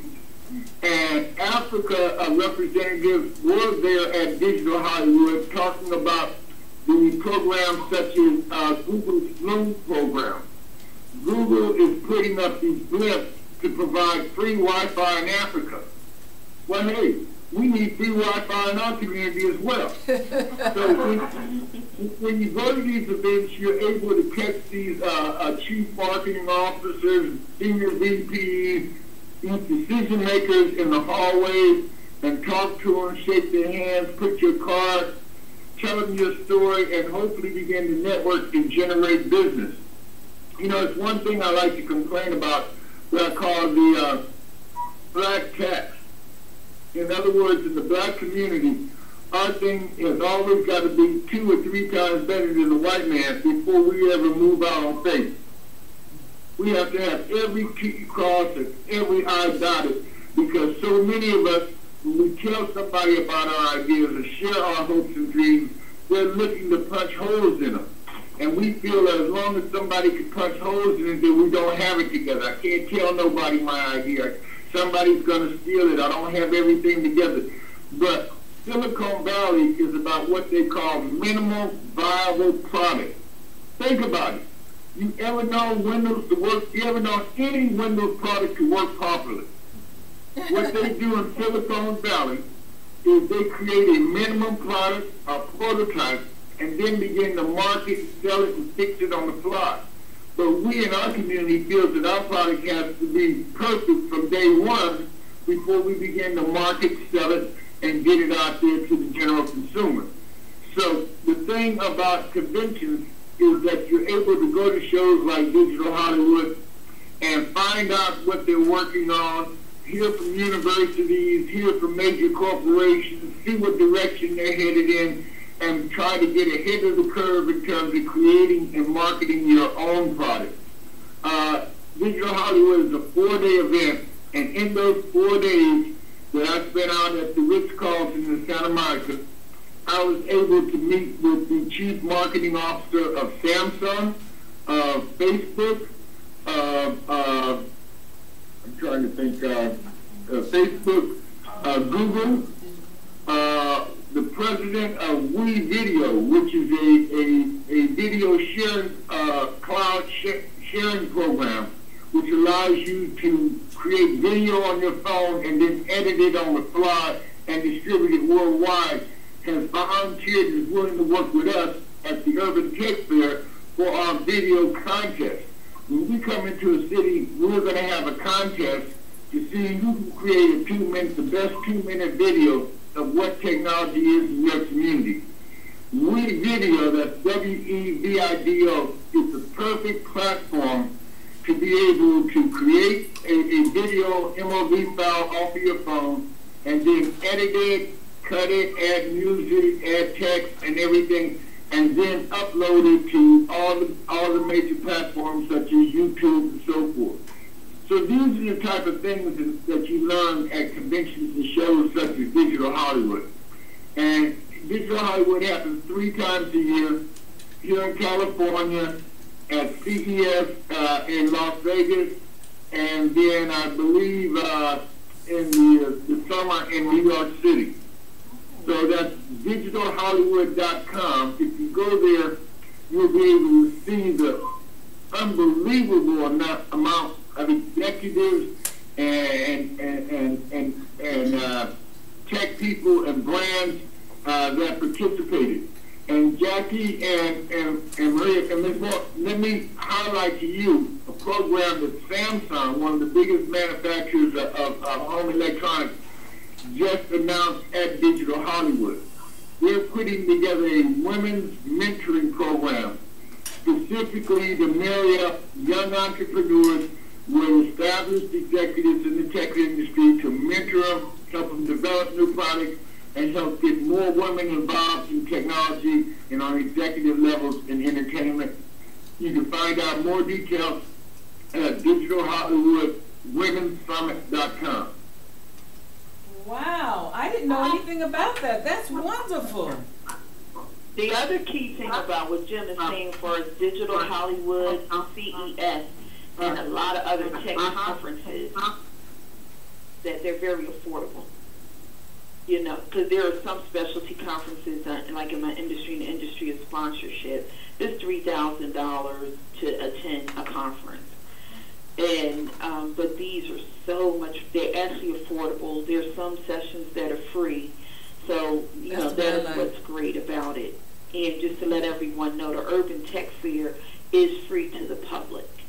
So people will be able to attend and interact and be part of the Urban Tech Fair at no cost. But we will be beginning a membership drive, and with your membership, that will give you some special privileges and additional access that the general public may not have. Let me ask you, how can we, public access, support Urban Tech Fair? Well, the main way you can support, we will sit down and talk about a great collaboration, how we can support one another, definitely support the movement of public access, and we will sit down and look at what our goals are and how we can best support one another. And another great way is you can provide, part of the Urban Tech Fair, part of that 30 days is a virtual conference. So definitely we can provide an opportunity for you guys to do, 3 days, to have programming on for 3 days during a virtual conference. That would be great. Yeah, and what would another great way would be for the public access to lead up an Urban Tech Fair in Richmond, Virginia. You know what? That's People not don't impossible. know we can come down there and go to King's Dominion. We can talk about that. I will be in touch. I have your information. I will be in touch. I am so glad that we were able to find a way to get you guys online. I mean, I would have really been disappointed not to have heard all of this wonderful information. I thank you both so much. Are there any last closing words that you'd like to say, Jim or Jackie? Well, first, I'd just like everyone to visit us, and then I'm going to hand it over to you, Jim. Just for everyone to go to www.urbantechfair.org, click on the join button and join, because it's you that's going to make the difference. And when you join and volunteer, we do need support. It's a volunteer effort, and we need whatever help we can get. And just volunteer wherever your passion is. That's where we would love for you to volunteer. Jim? As I say so often, the Urban Tech Fair is a movement of the people, for the people, and by the people. In the spirit of Ubuntu, we are because of all of you, because of people like yourself and LaDonna that are working in the community, who are there to support, share, enhance, and showcase the best of our neighborhood. So join us, give us information, tell us how we can best serve you, because the secret of Silicon Valley is collaboration. And we're looking to collaborate and work with communities and organizations all across the country. Wow. Okay. Well, thank you both so much for coming in and talking to us online, and we'll be keeping in touch, okay? Okay, thank you so much. You're welcome. And thank you for hosting this great event. Thank you. All right. Talk to you later. Bye-bye. Bye.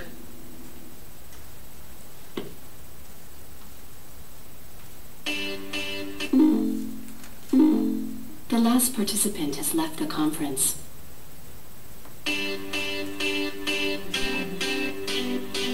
This call is being call recording off.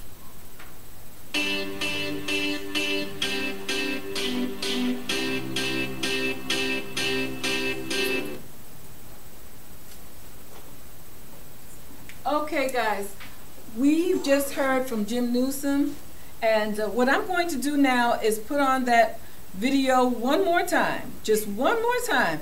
In fact, no, I have a guest. Come on up here. Come on up. I know you guys can't see me. I'm trying my best, but we have a young lady in the audience who was sharing with me what she and her husband do. They have a ministry, and while we're getting ourselves together for the next speaker, I'd like her to just come up and share with you a few things that she told me about the ministry that she and her husband have. Come on up. What's your name? Vicki Waters. Vicki Waters. Go ahead, Vicki, talk. Thank you so much, Rita. I appreciate that. I'm really not prepared, but you know, you got to always be ready. That's right. My husband and I have been married for 28 years. And one of the things that we have found out is that a lot of times you will ask people, how long have you been married? They'll tell you, but the question is, do they enjoy being married? And so it's one thing to say that you love your spouse, but do you enjoy your spouse? And so our ministry is called Health and Wealth, and that stands for husbands enjoying and loving their helpers, and wealth is wives enjoying and loving their husband.